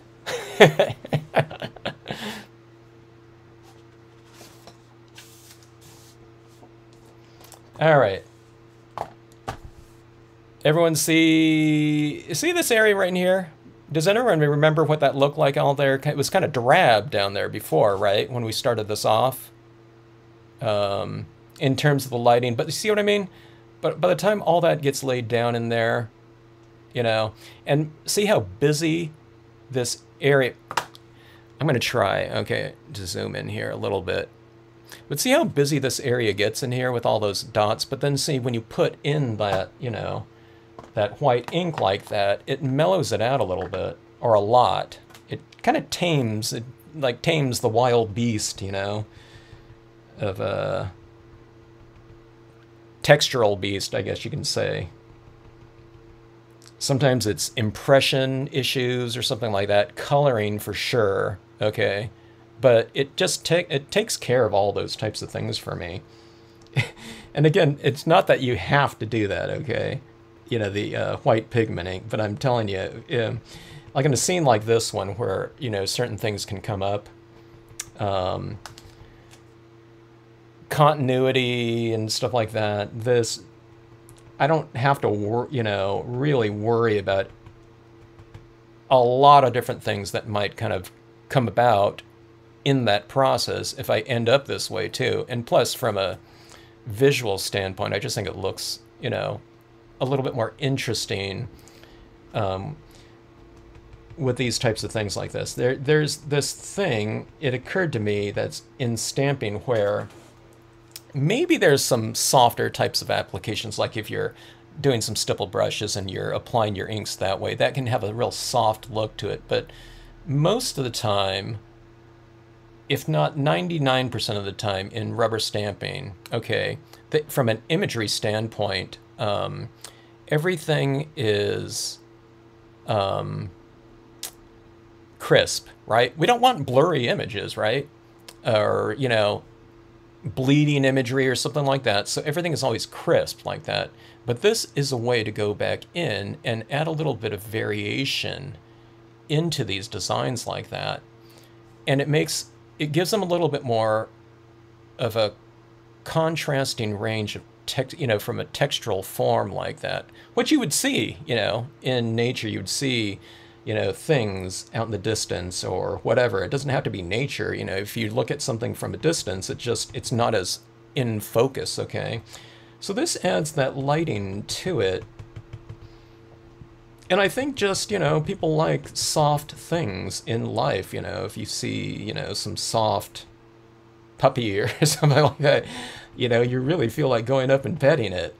Or, you know, you walk into Costco and there's that, you know, those super soft, you know, types of blankets, and you just, you know, if you don't go up and touch it, you know, it probably, I don't know, you did at one point in time, or I don't know, it occurs to you, you feel compelled to go in there. Well, you know what I mean? I'm not saying that, you know, when someone sees something soft within a scene like this, they feel compelled to go touch it or something like that. But it has that kind of inviting type of texture to it, I guess, in some ways, you know. And in scenes, a lot of times I have like some kind of distant lighting in there. So if you have something kind of illuminated in the background or something like that, you know, you feel a little bit more inclined to go enter something like that, okay, you know, than if there was some dark room or something like that, you know, you might, but if you have this little passageway of light or something like that, and if it looks really like a soft light and not like a harsh light, right, even more so. So this is a way to just go back in and, you know, and take care of a lot of that type of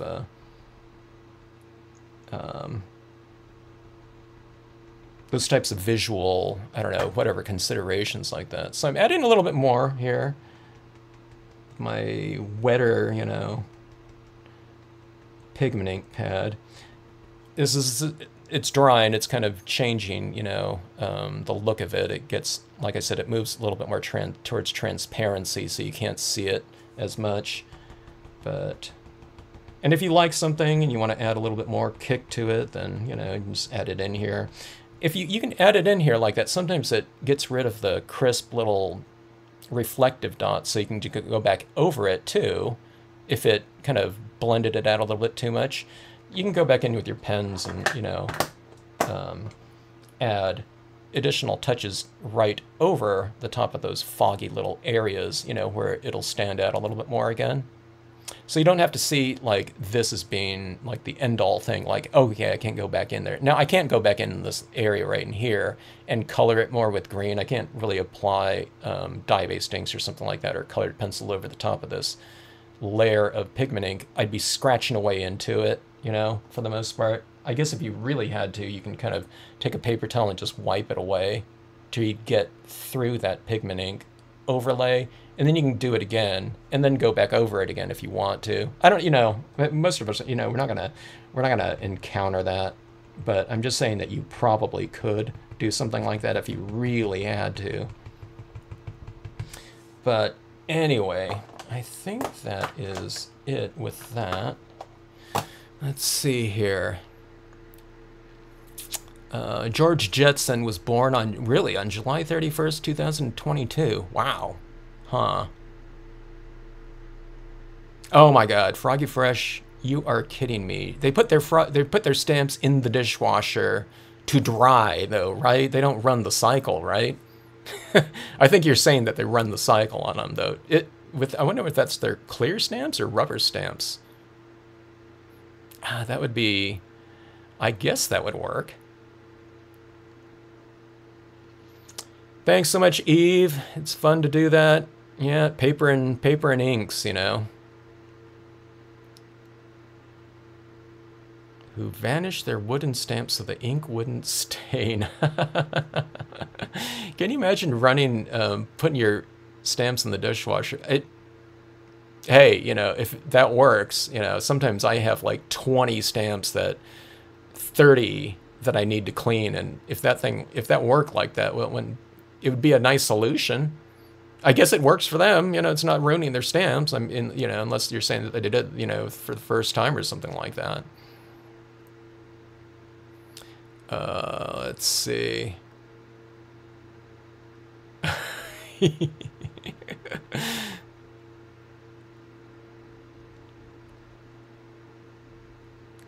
I know, Jeannie. Yeah. The bizarre thing for me was when you know, when I qualified for AARP several years ago. It's like, what? You know, I got an application for that.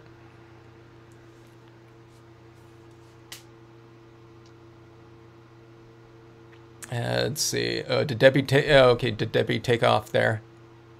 Good night. Oh yeah, Debbie. It's late for them. Kittens. I have to touch soft kittens. Put a little kitten in your scene. In every scene you do, Froggy Fresh, you should put some little cat walking around in there. Or everyone loves cat videos, huh? Like real cat videos, though. So I should put a cat, like, in my scenes, you know. Good night, Dawn. Yeah, Dawn, it's 10 o'clock there. Oh, yeah. Thanks for the cookies, the chocolate chip cookies there. Okay, let me, I have, this matting here, let's see. This is going to look much more vibrant too, when spray sealed. So I cut this piece out. I was thinking this is such a big piece, I should probably mount it on like a regular full-size piece of paper and then trim it after I have it mounted, because, you know, I'm going to have to get it right here. So let me see if I can get kind of the gist of it, about how much space is around here. This is probably not perfectly square either. So I'm going to do that right here. See that little border right there? I like doing a real thin border like that to kind of mimic the little dot kind of pattern, the lighting size that's within my scene. So it's usually just a real thin border like that on my interior mat. It's so huge though, you know. I'm hoping that I can get it on there straight enough. Like I said, it occurred to me that I probably should have just done it on a full-size piece of paper, 8.5 by 11, and then trim it afterwards, because then I don't have to get it right when I lay this down here. So let's go with all the way across like that. Okay, this stuff is really it's hard to reposition this when I lay it down. So let's see here.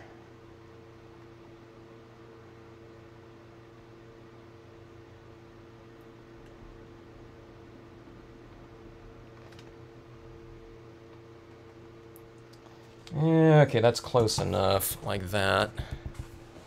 It's a little bit, where is it? I thought I went a little bit high, but that's not too bad. All right, one more layer here. Let's see. I've had that AARP membership for several years now.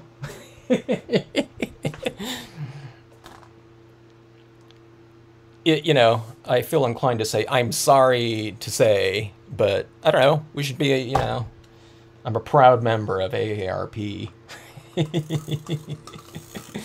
It gives me my discount on what was it?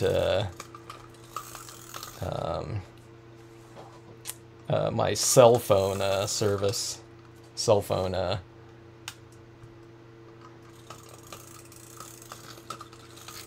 I use Consumer Cellular for my cell phone service. Oh, okay. It would stand to reason that I'd run out of this during this big piece right here. All right, let's see. I've been known to sandpaper my heavy stained wood stamps. Oh, you're sandpapering like the bottom side of it, and the sides maybe, to get it real clean.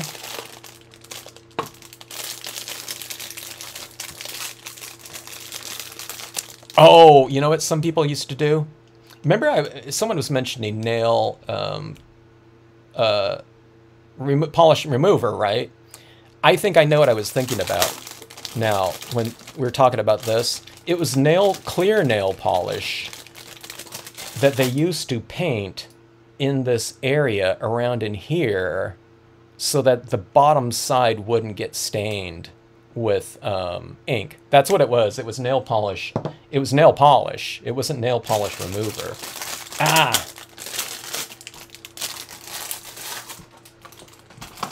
All right, that's what it was. All right, let's see here.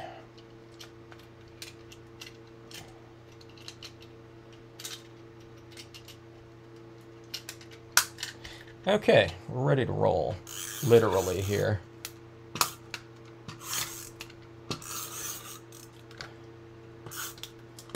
Okay.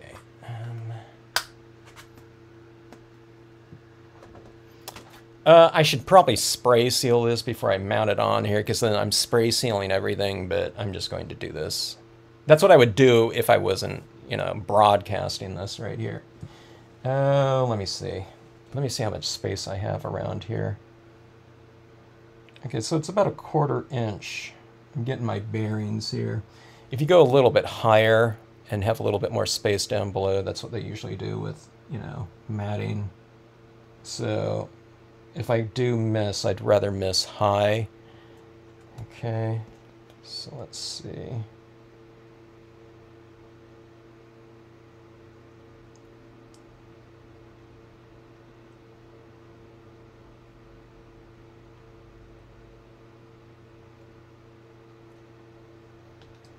I think I'm a little bit left, but close enough. All right. Someone is asking me about this paper right here. It's just legal size copy paper. They noticed it was larger than 8.5 by 11, and I've been asked after these videos, you know, in an email form or something like that, if people, you know, people want to know, you know, like what this was, you know. And I just tell them it's just, now I do have some 11 by 17 that I've used before, but for the most part I'm using just the legal size, and you know, you can get this at Staples or Office Depot or something like that. Okay. I've got paint all over my fingers, so it's showing on this. Okay, so this is just a piece of dark, super dark blue glossy cardstock, but it's, you know, you can get black. It's almost black right here, but there we go. There's a big card there. A big damn card. D-A-M, not D-A-M, you know, N. And let's see. Okay, I'm not gonna zoom in like that. Okay, I'm just gonna leave it like that. So let's take a look here. All right. Let's see. Here, I'll spread this out a little bit so you can see the card. My first damn card, Beaver damn card, in a while. And I wanted it big, and I wanted it kind of vibrant too. And I've been wanting to do more of the fall types of tones in here, so do it all in one. And like I said, I haven't been on in a I don't know, like a week and a half, or I don't know what it was like that, so I thought I'd do something a little bit larger. This is what I need to remember to do anytime I'm doing a full-size card. I need to, this is about I cut it down about an inch off the sides. That's why it's 7.5 by 10, okay? Because I don't have like 12 by 12 paper to mount things on, so you know, this is just an 8.5 by 11, so that would be better. You know, I need to remember that anytime I'm doing a full-size piece like that. So, yeah. Let's see, what are people saying here? Going to do one of these scenes. I'm holding you accountable. Linda, I look forward to seeing your 10 versions of this tomorrow. Crystal Fire Creation, I'm going to be 52 this year. Ah, you're young, you know.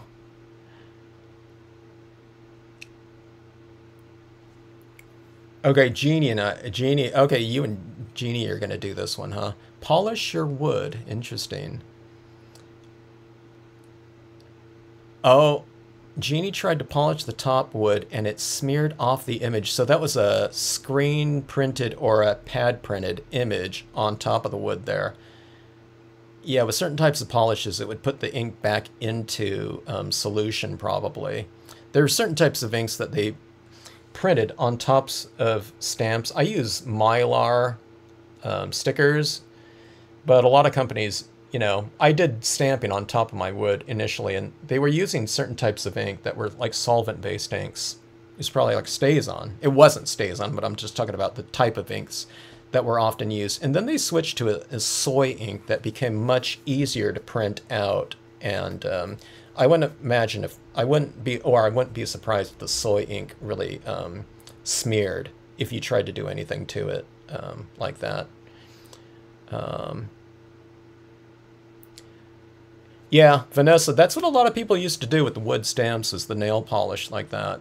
And I remember several people mentioning that then. You know, they just didn't like, they don't want that wood to be stained. And it, you know, it would keep them really nice, I would think, on that bottom side of it. So, and that's back to when everyone was using, it was all dye-based inks at the time. So, you know, you get that water-based medium on there and it's not going to be any kind of issue at all. StazOn would, I'm sure, adhere to that nail polish, but I'm sure it would clean off really easy, though, if you were using something like that type of ink on there. Froggy Fresh well-stained stamps means they're well-loved. Yeah, that's true.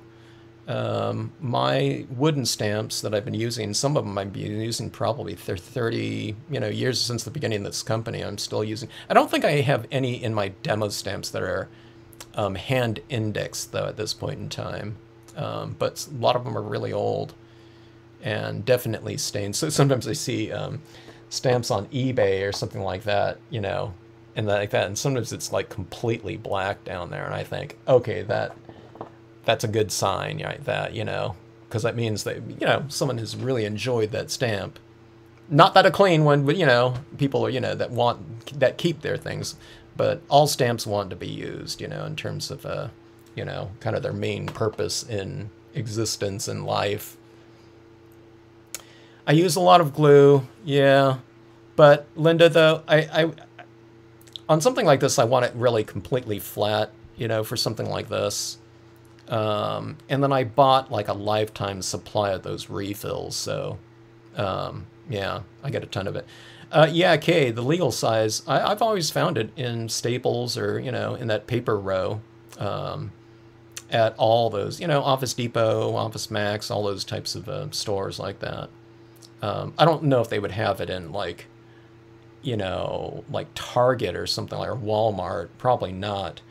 But definitely in the office supply places, it would they'd have the legal size. If they still do, you know what I mean? There's supply chain problems these days and whatever, so, for all I know, they're out of copy paper in general, but, they should have it in the regular inventory if they have everything that they normally carry. I don't think there was different versions of it. There wasn't like a legal size card stock or something like that I know of, but definitely the copy paper. Yeah.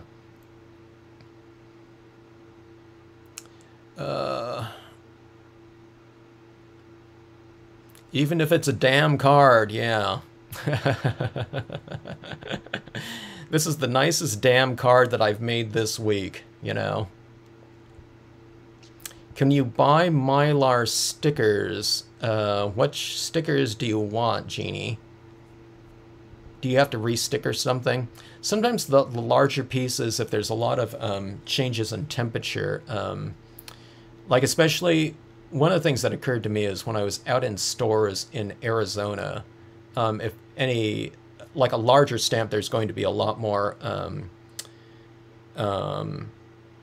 variation in wood dimensions the larger something is, so there's going to be more gives. So sometimes there would be like a ridge in that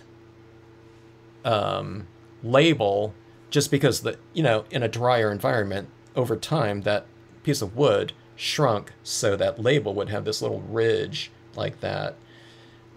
Maybe in other areas it got really cold, and and if it's in a store environment, when they leave the store, they're not leaving like the heater running in there, so it got really cold at night, so you get this that also is potential retraction going on like that. So drying, expansion, retraction type of thing. So sometimes it's, yeah, if you put that label on, if you're talking about a wood-mounted stamp, in the environment that's going to be very consistent in someone's home, then there's going to be less, it's going to be less prone to that than, say, something in a store environment. Yeah. Okay, we'll have to hit paper row now. Paper row.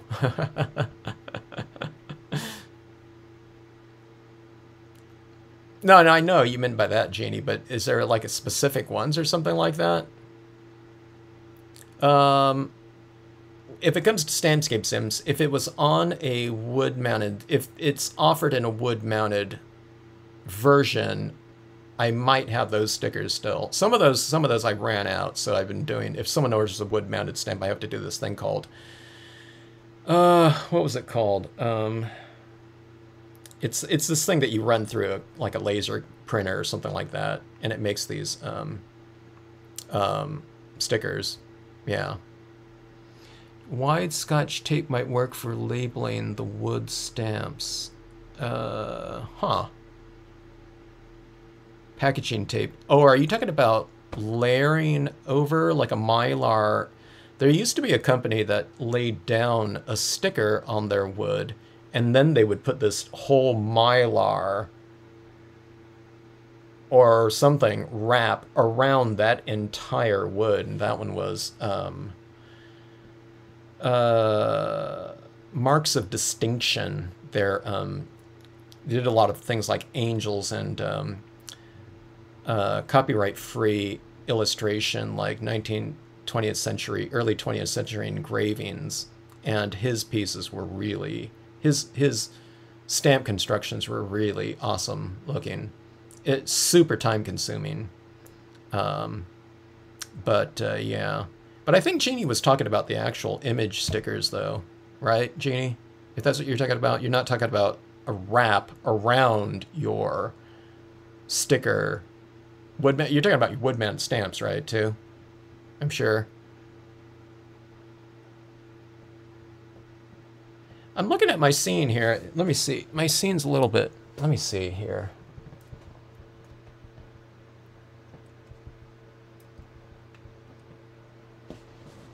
Okay, there. It's exposing. That's what that scene looks like a little bit more. It's exposing for all this.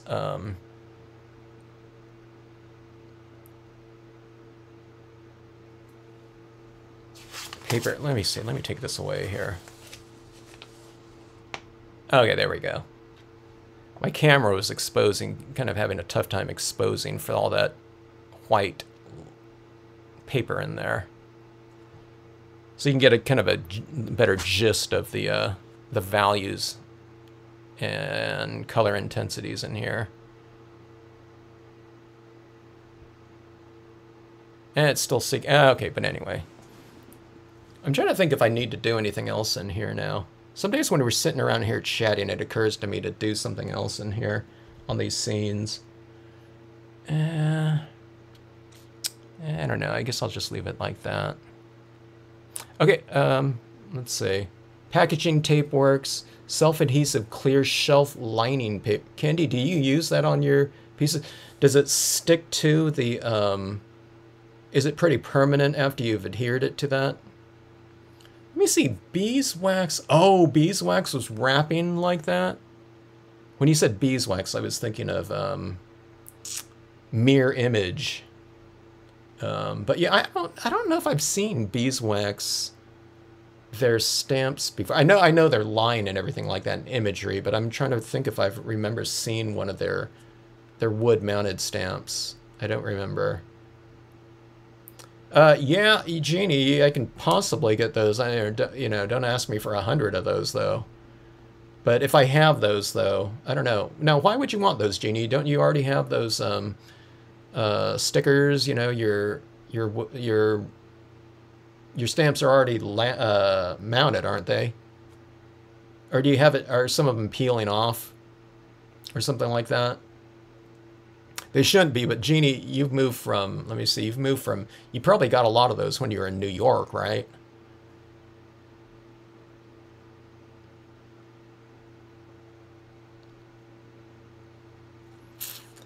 Anyway, you know what I was thinking about doing? I think I'm going to sign this piece right here. I never sign my pieces, but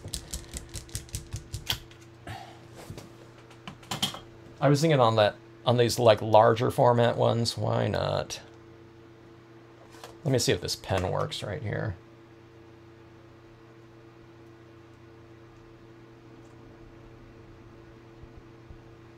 Okay, let's see.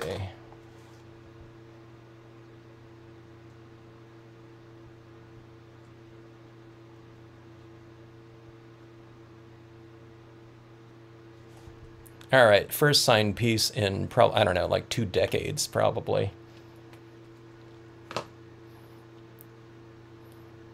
I think that's my name. Yeah, I don't know, Jeannie. Yeah, drop me a list of codes or something like that, and I'll see, about getting you some of those. I'll pull some of those.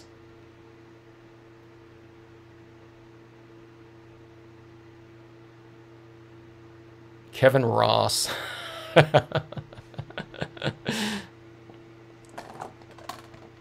I need to watch one of those videos sometimes. All right. Oh, anyone have a name for this piece? Does it evoke anything?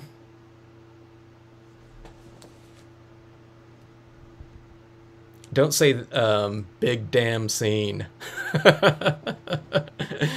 or big damn card. I don't know what this one would be called. I think I would probably, I don't know. For me, I'm probably leaning more towards the autumn kind of aspect of it. You know,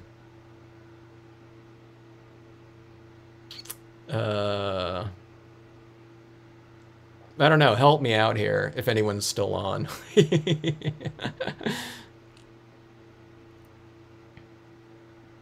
My best damn work yet.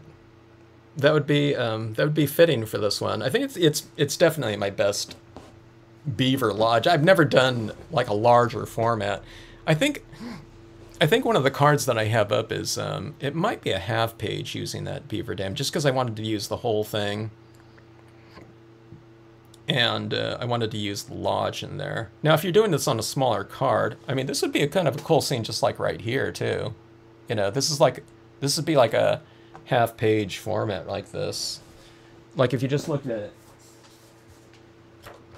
I think this would be fine for a scene like this. Like this in here. I think that'd be pretty cool like that. And this kind of elongated format would really mimic this. That's one thing about this dam here. It's kind of going long like that.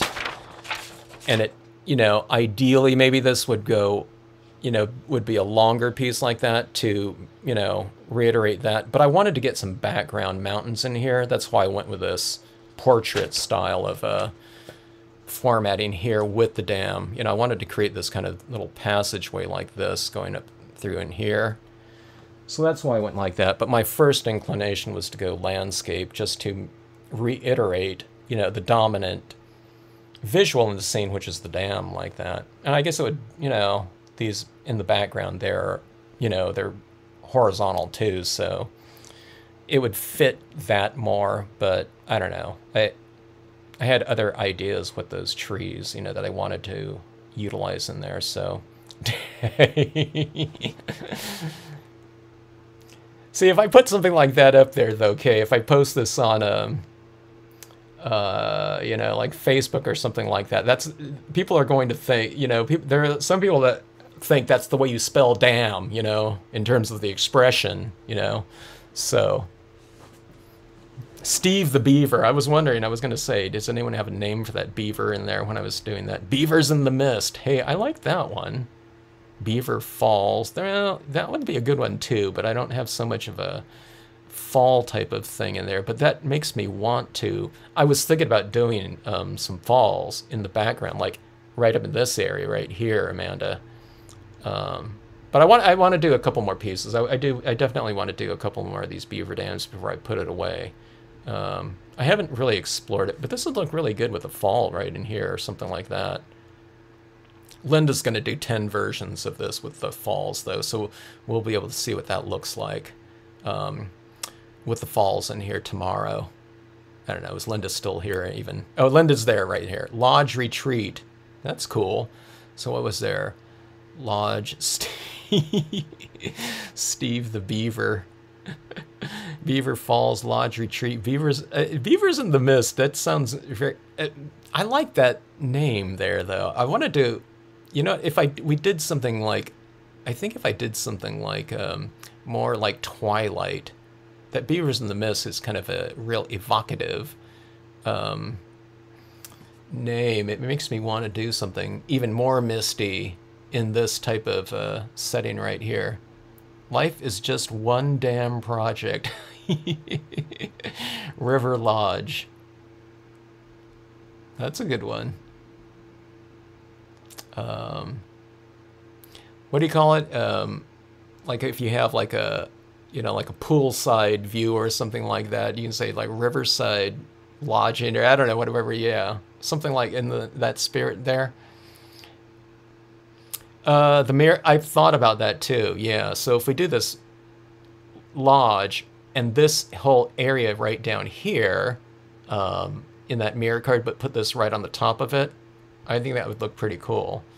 You know, those mirror cards though too. Those mirror cards are really fast to do, and if you're using this image in a mirror card situation, it would go really fast because you would be filling in so much of the space in there. Yeah, that would be a good idea. Oh, here's the thing that I was thinking about doing too.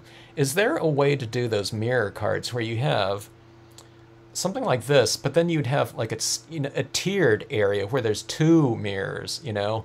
Is there a way to do some kind of fold, you know, where it's like going down and then it's out and then another thing going down? I've seen that that big three-dimensional piece that someone did on the Stampscapes Facebook group. It was this big production with like you know, Cricut cutout types of things in there too, where they built it up.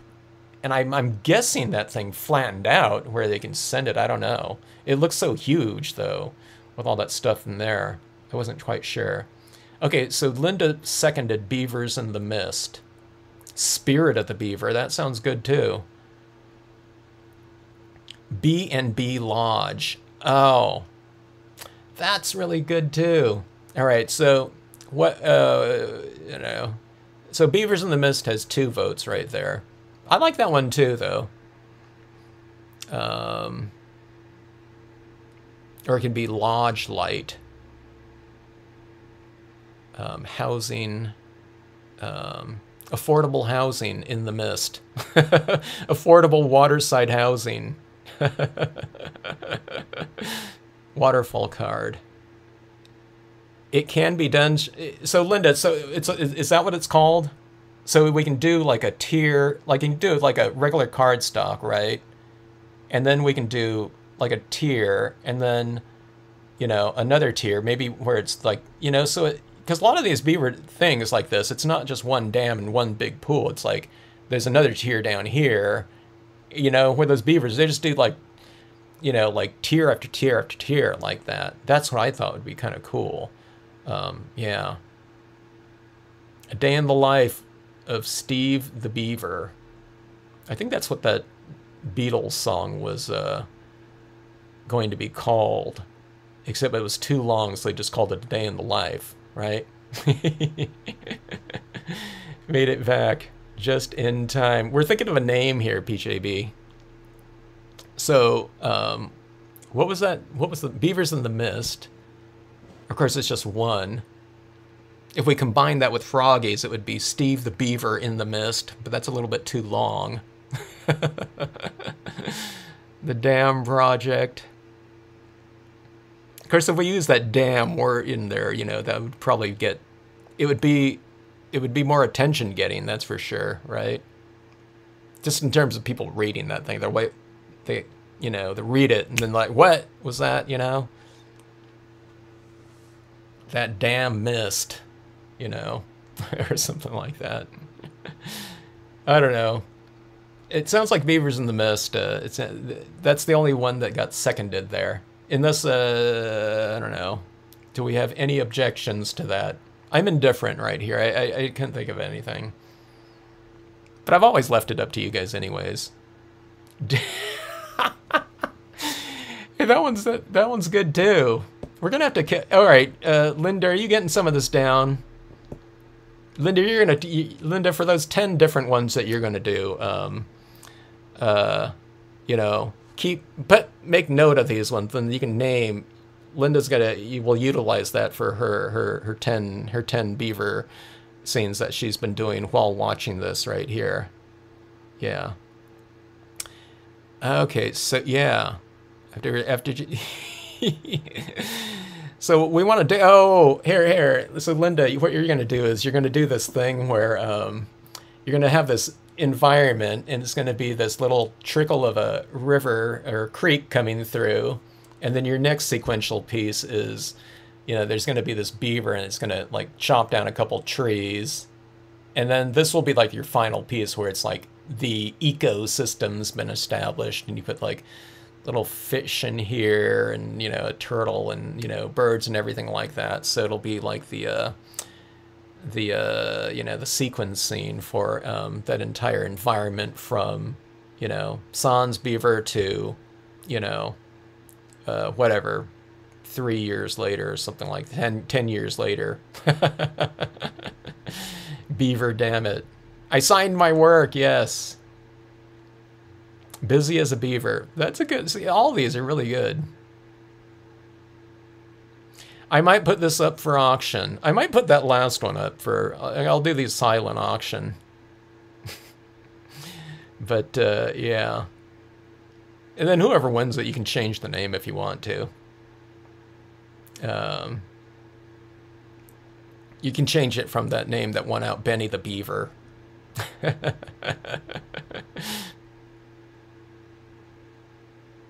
Oh yeah, the chocolate chip cookies went out. She can name it whatever she wants, huh? If you get one of those cookies. Huh. Well, I'm telling you, I haven't done too many of these larger pieces, but like I said, after that 11 by 17, this doesn't seem that big by contrast. Well, it's like half the size, right? But still, I don't know, like 4 little pieces like that. I'll probably do, I might do, actually, I mean, there's something I want to do with those stencils after this. I want to do that stencil in a mirror kind of situation. I want to go chrome over chrome, and I want to put that half mirror like this. I mean, that half stencil up here. I want to do that round stencil. Okay, so imagine this is 2 pieces of that chromed, really silver mirror. I want to do that silver stencil right in the middle here like this.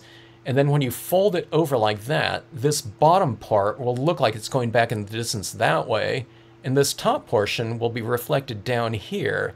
So it's going to look like this circle is going like this way, coming out like this, right? And this other circle is going to be like that. And then you can place whatever you want in the center section. It's going to be reflected down here. So that's what I want to do with my next mirror card. So I think that'll be the next thing that I try out with that. With those stencils. But yeah, I need to get those stencil brushes, Linda. Yeah. Okay, so see, Linda, if you're not on Facebook, you're going to miss out on... Linda, you need to get a Flickr account or something like that, so everyone that's not... not everyone wants to do, like, social media, but, like, that Flickr is, like, up public. You need to post that, that sequential... fire piece, well, any of your pieces, all your pieces, but that sequential fire and kind of renewal piece of yours needs to be seen outside of the the framework of Facebook, unless you already have it out there somewhere. But like all those pieces, but yeah, sequential, kind of those sequential pieces like that are really cool. So yeah. So if you guys haven't done these things, like I was just kind of joking around with Linda, but I was thinking she'd probably do that. But, the scenic stamping is perfect for, doing like individual scenes like this. But if you can do a sequential piece that kind of creates a narrative or something like that, one of the easiest things would be like seasonal types of things where you can do kind of the same kind of format. I don't know if I would do it in 8.5 by 11, but it's a lot easier to do in cards, quarter-page cards or something like that, where you do the same general framework of your composition, but then you do it in the seasons. You can represent, fall, spring, summer, and winter, or you can do night and day types of things, or you can do the course of a day. It could be a sunrise, noon, sunset, and midnight, or something like that. But it's really fun doing those things in scenic stamping like that.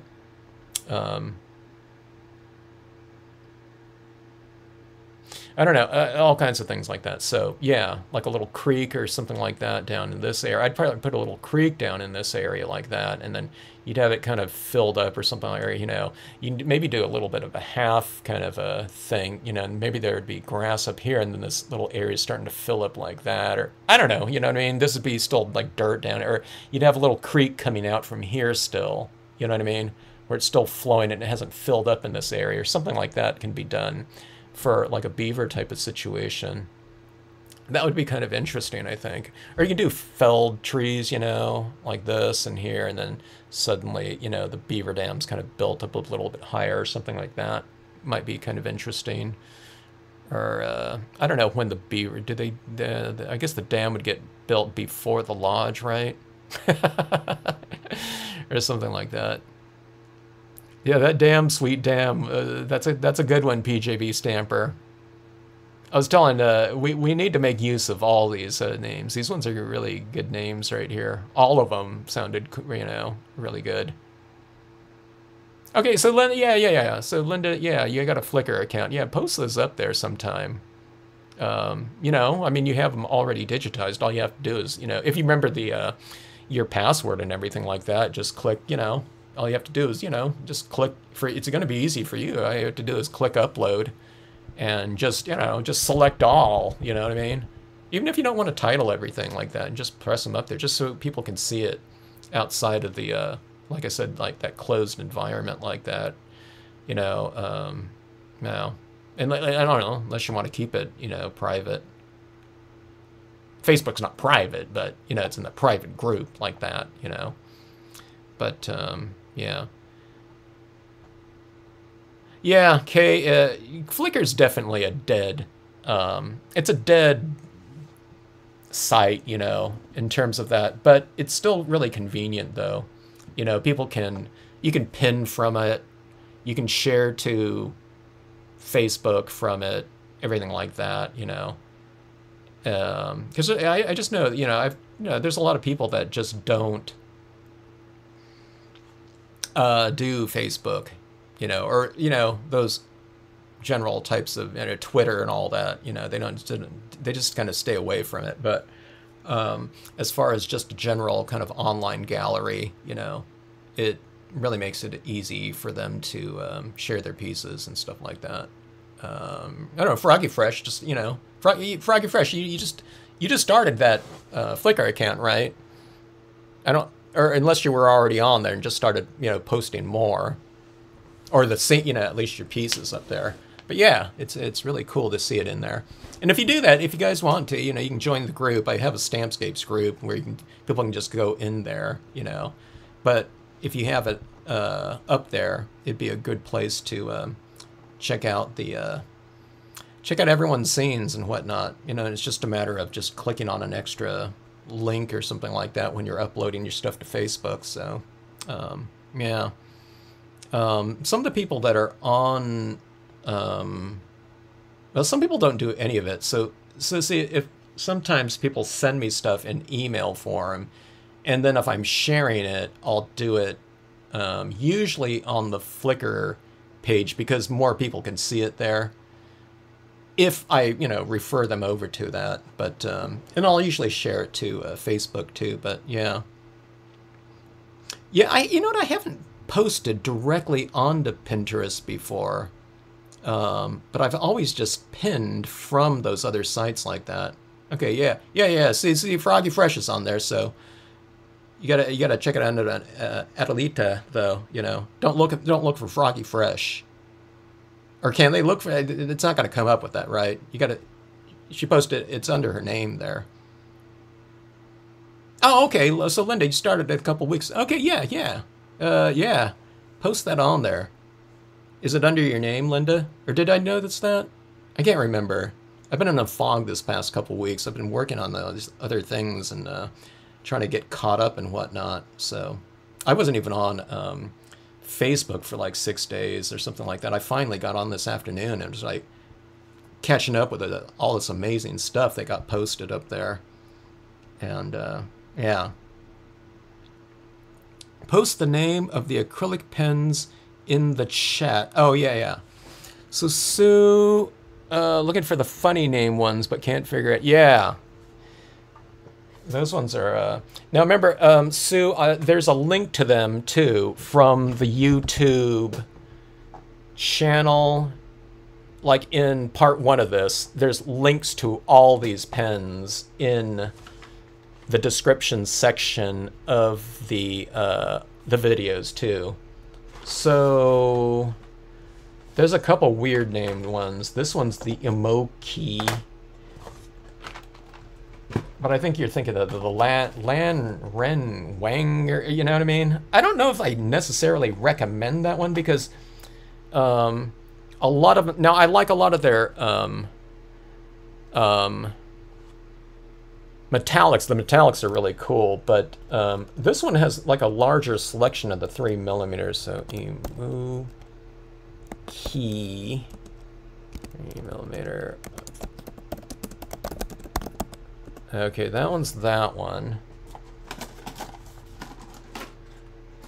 But again, yeah, it's missing some pigment.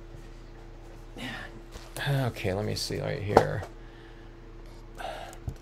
Lan Ren Wang.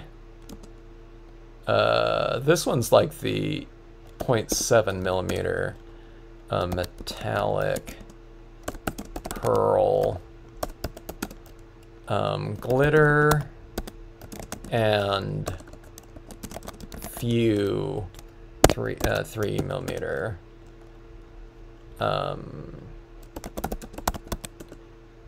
Okay, so this is well, this one looks right here. But again, see, I want like a larger selection of these ones up here, especially kind of in those pastel tones. But I don't know. I mean, it did work for this instance. I use a lot of blues, and then I use the white like that. So while these are out there and these have answered a lot of my, oh, I don't know, whatever kind of design considerations and stuff, maybe unless, I don't know, unless there's some or other brands, I think there's that Posca one, and I think Crayola or something like that. I was kind of debating on whether or not to try some other ones. If certain pens like this come out, and they probably are out there in oil-based, these are water-based right here, acrylics, it could be possible that if there's an oil-based one out there, because I know that certain types of the extra fine 0.7mm ones do come in oil-based media, like especially in the white. Okay, I think the white ones, because I used to use the Marvy white paint pen, and that was oil-based, and it was a lot more opaque, okay? Now some of these ones like this, I like it because it incorporates in some of the colors that are underneath, but if I want that real stark white dot, then I'm speculating that the white oil-based version of these pens might be better for that purpose. But if they do come in this big 3mm kind of bullet tip one, they might be, the longevity of it might be, you know, much more short-lived, because I have a tendency of, you know, to think that if you don't use them for a while, like with those types of pens, they might dry out on the tip where it's really hard to get it flowing again. Where I've found that these ones, like these water-based ones, and this is probably why they're a little more translucent. They're a little bit more watery. So it's the trade-off there. They make them a little bit more watery so that they don't clog on us. But on the other hand, with the more pigment ink to binder, which is water ratio, if that was higher, maybe they would have a tendency of drying to where if you don't use them for a while, you know, maybe they would crust over. I don't know. I'm not really sure. You know, the other one, that Lan Ren Wang one, says that it's just more pigment ink, and those ones seem to have the same kind of whatever consistency and flow as these ones do. Maybe, I don't know, maybe I don't know, maybe they're higher quality or something like that. I don't know, but yeah. Okay, so anyways, yeah, I will get this posted, and I'll do a much faster version of it. Yes. than like hours of watching through this, you know, in a live stream. Of course, everyone always has the toggle switch. They can just go through to, you know, I think most people kind of watch like the first minute or couple minutes of this thing anyway, and just like scroll through to like the final touches anyways. But I'll do a much faster version of this and whatnot. But yeah, thanks for bearing with me on this damn scene. I look forward to seeing, you know, if anyone else has some other kind of versions that they're going to be doing. I want to do some, you know, because these dam types of things like this, these water types of situations like this are really perfect for all kinds of really evocative types of things, because I like really bringing in, which I didn't really take advantage of here, but I love taking advantage of things like where there's so much water in these areas like this to reflect, you know, certain types of things that are going on in the sky. Can you imagine this in a like a mirror card or something like that, with a full moon rising above the, you know, thing, where you can have that moon up here reflecting down in that, you know, or coming up like over the top of this moon and reflecting down here in like a mirror card situation. It doesn't have to be a mirror card, but if you had a moon up here, you can have it down here in the water, you know, which I think would be really dramatic. And then you can have like a beaver, you know, going across that moon kind of in the darkness or something like that. I think that would be super dramatic. It could even be the same composition right here. It'd be really fast to do too, because you can do these trees in black, you know, or something like this, and it would just be all blues in here. I haven't done that type of thing with, you know, such a large piece. I'm trying to think if I really feel like doing that, but it would go pretty fast, you know, if you're doing a nighttime scene of the same composition, because you know, you're not doing all these little detail works in here with like shimmering color or something. You could put some blues in there or something like that, but I don't know. Yeah. Cecile, Gaspar, you don't, these, you know, longer versions don't put you to sleep there? I'm talking about in the replay.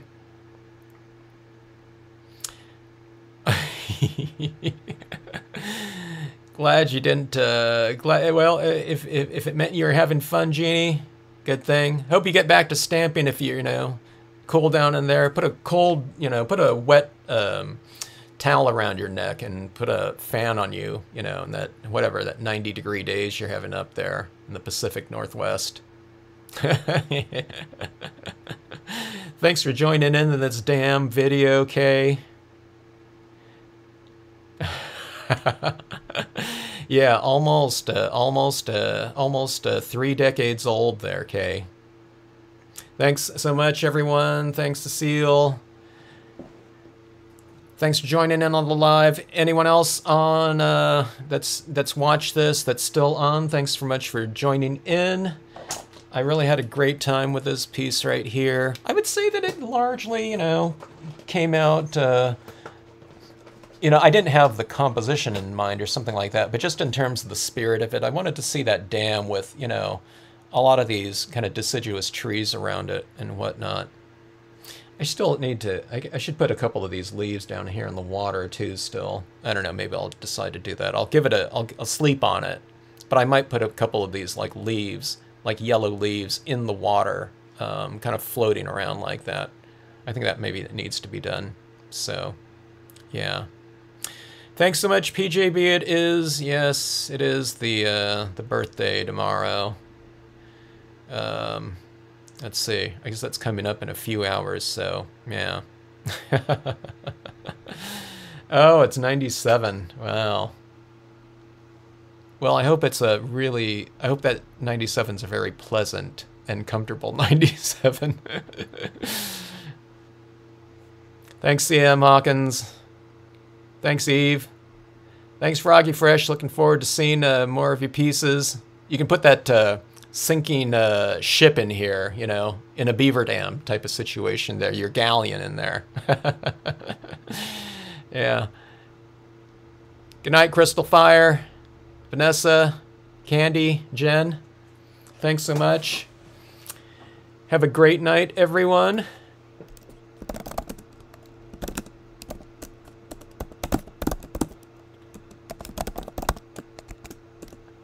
Oh, PJB's cousin's birthday's tomorrow too, so someone's dad was in there too. Well, a couple dads. Birthdays year. It used to be 31st or still are. So happy birthday to the cousin there, PJB. They must be very exceptional person, I would guess then. I'm joking, folks. I'll say, hey, Kevin said this on, on his live stream. Conceited to the max. Yeah. Yeah, it is. I'm surprised how hot it is in some areas in relation to down there. So put a train running or the Beaver. You should have your train running right in here. Oh, I think our hot days are coming up next month down here in Southern California. It hasn't been too bad so far this summer, but and it's been really, really comfortable at nights though. So we really haven't really had to use our AC. But anyway, so if you do get hot or uncomfortable, stamp out the coldest scenes you can. Depending on how the level of discomfort you're featuring. Or you can do like little windy things. I don't know. Jeannie always did these pieces like winter, and they're like blustery as well, so they get the wind chill factor in some of her scenes. So yeah, I don't know. Yeah, Jeannie, I don't know why you're not stamping out those really cool, types of things, unless you're inspired by the actual cool temperatures where you want to stamp out those colder temps like that, during the winter time. But you can escape into one kind of a psychological standpoint by stamping it during the hotter times. All right, everyone. Thanks so much. We'll see you on the next live stream sometime. Thanks for joining in.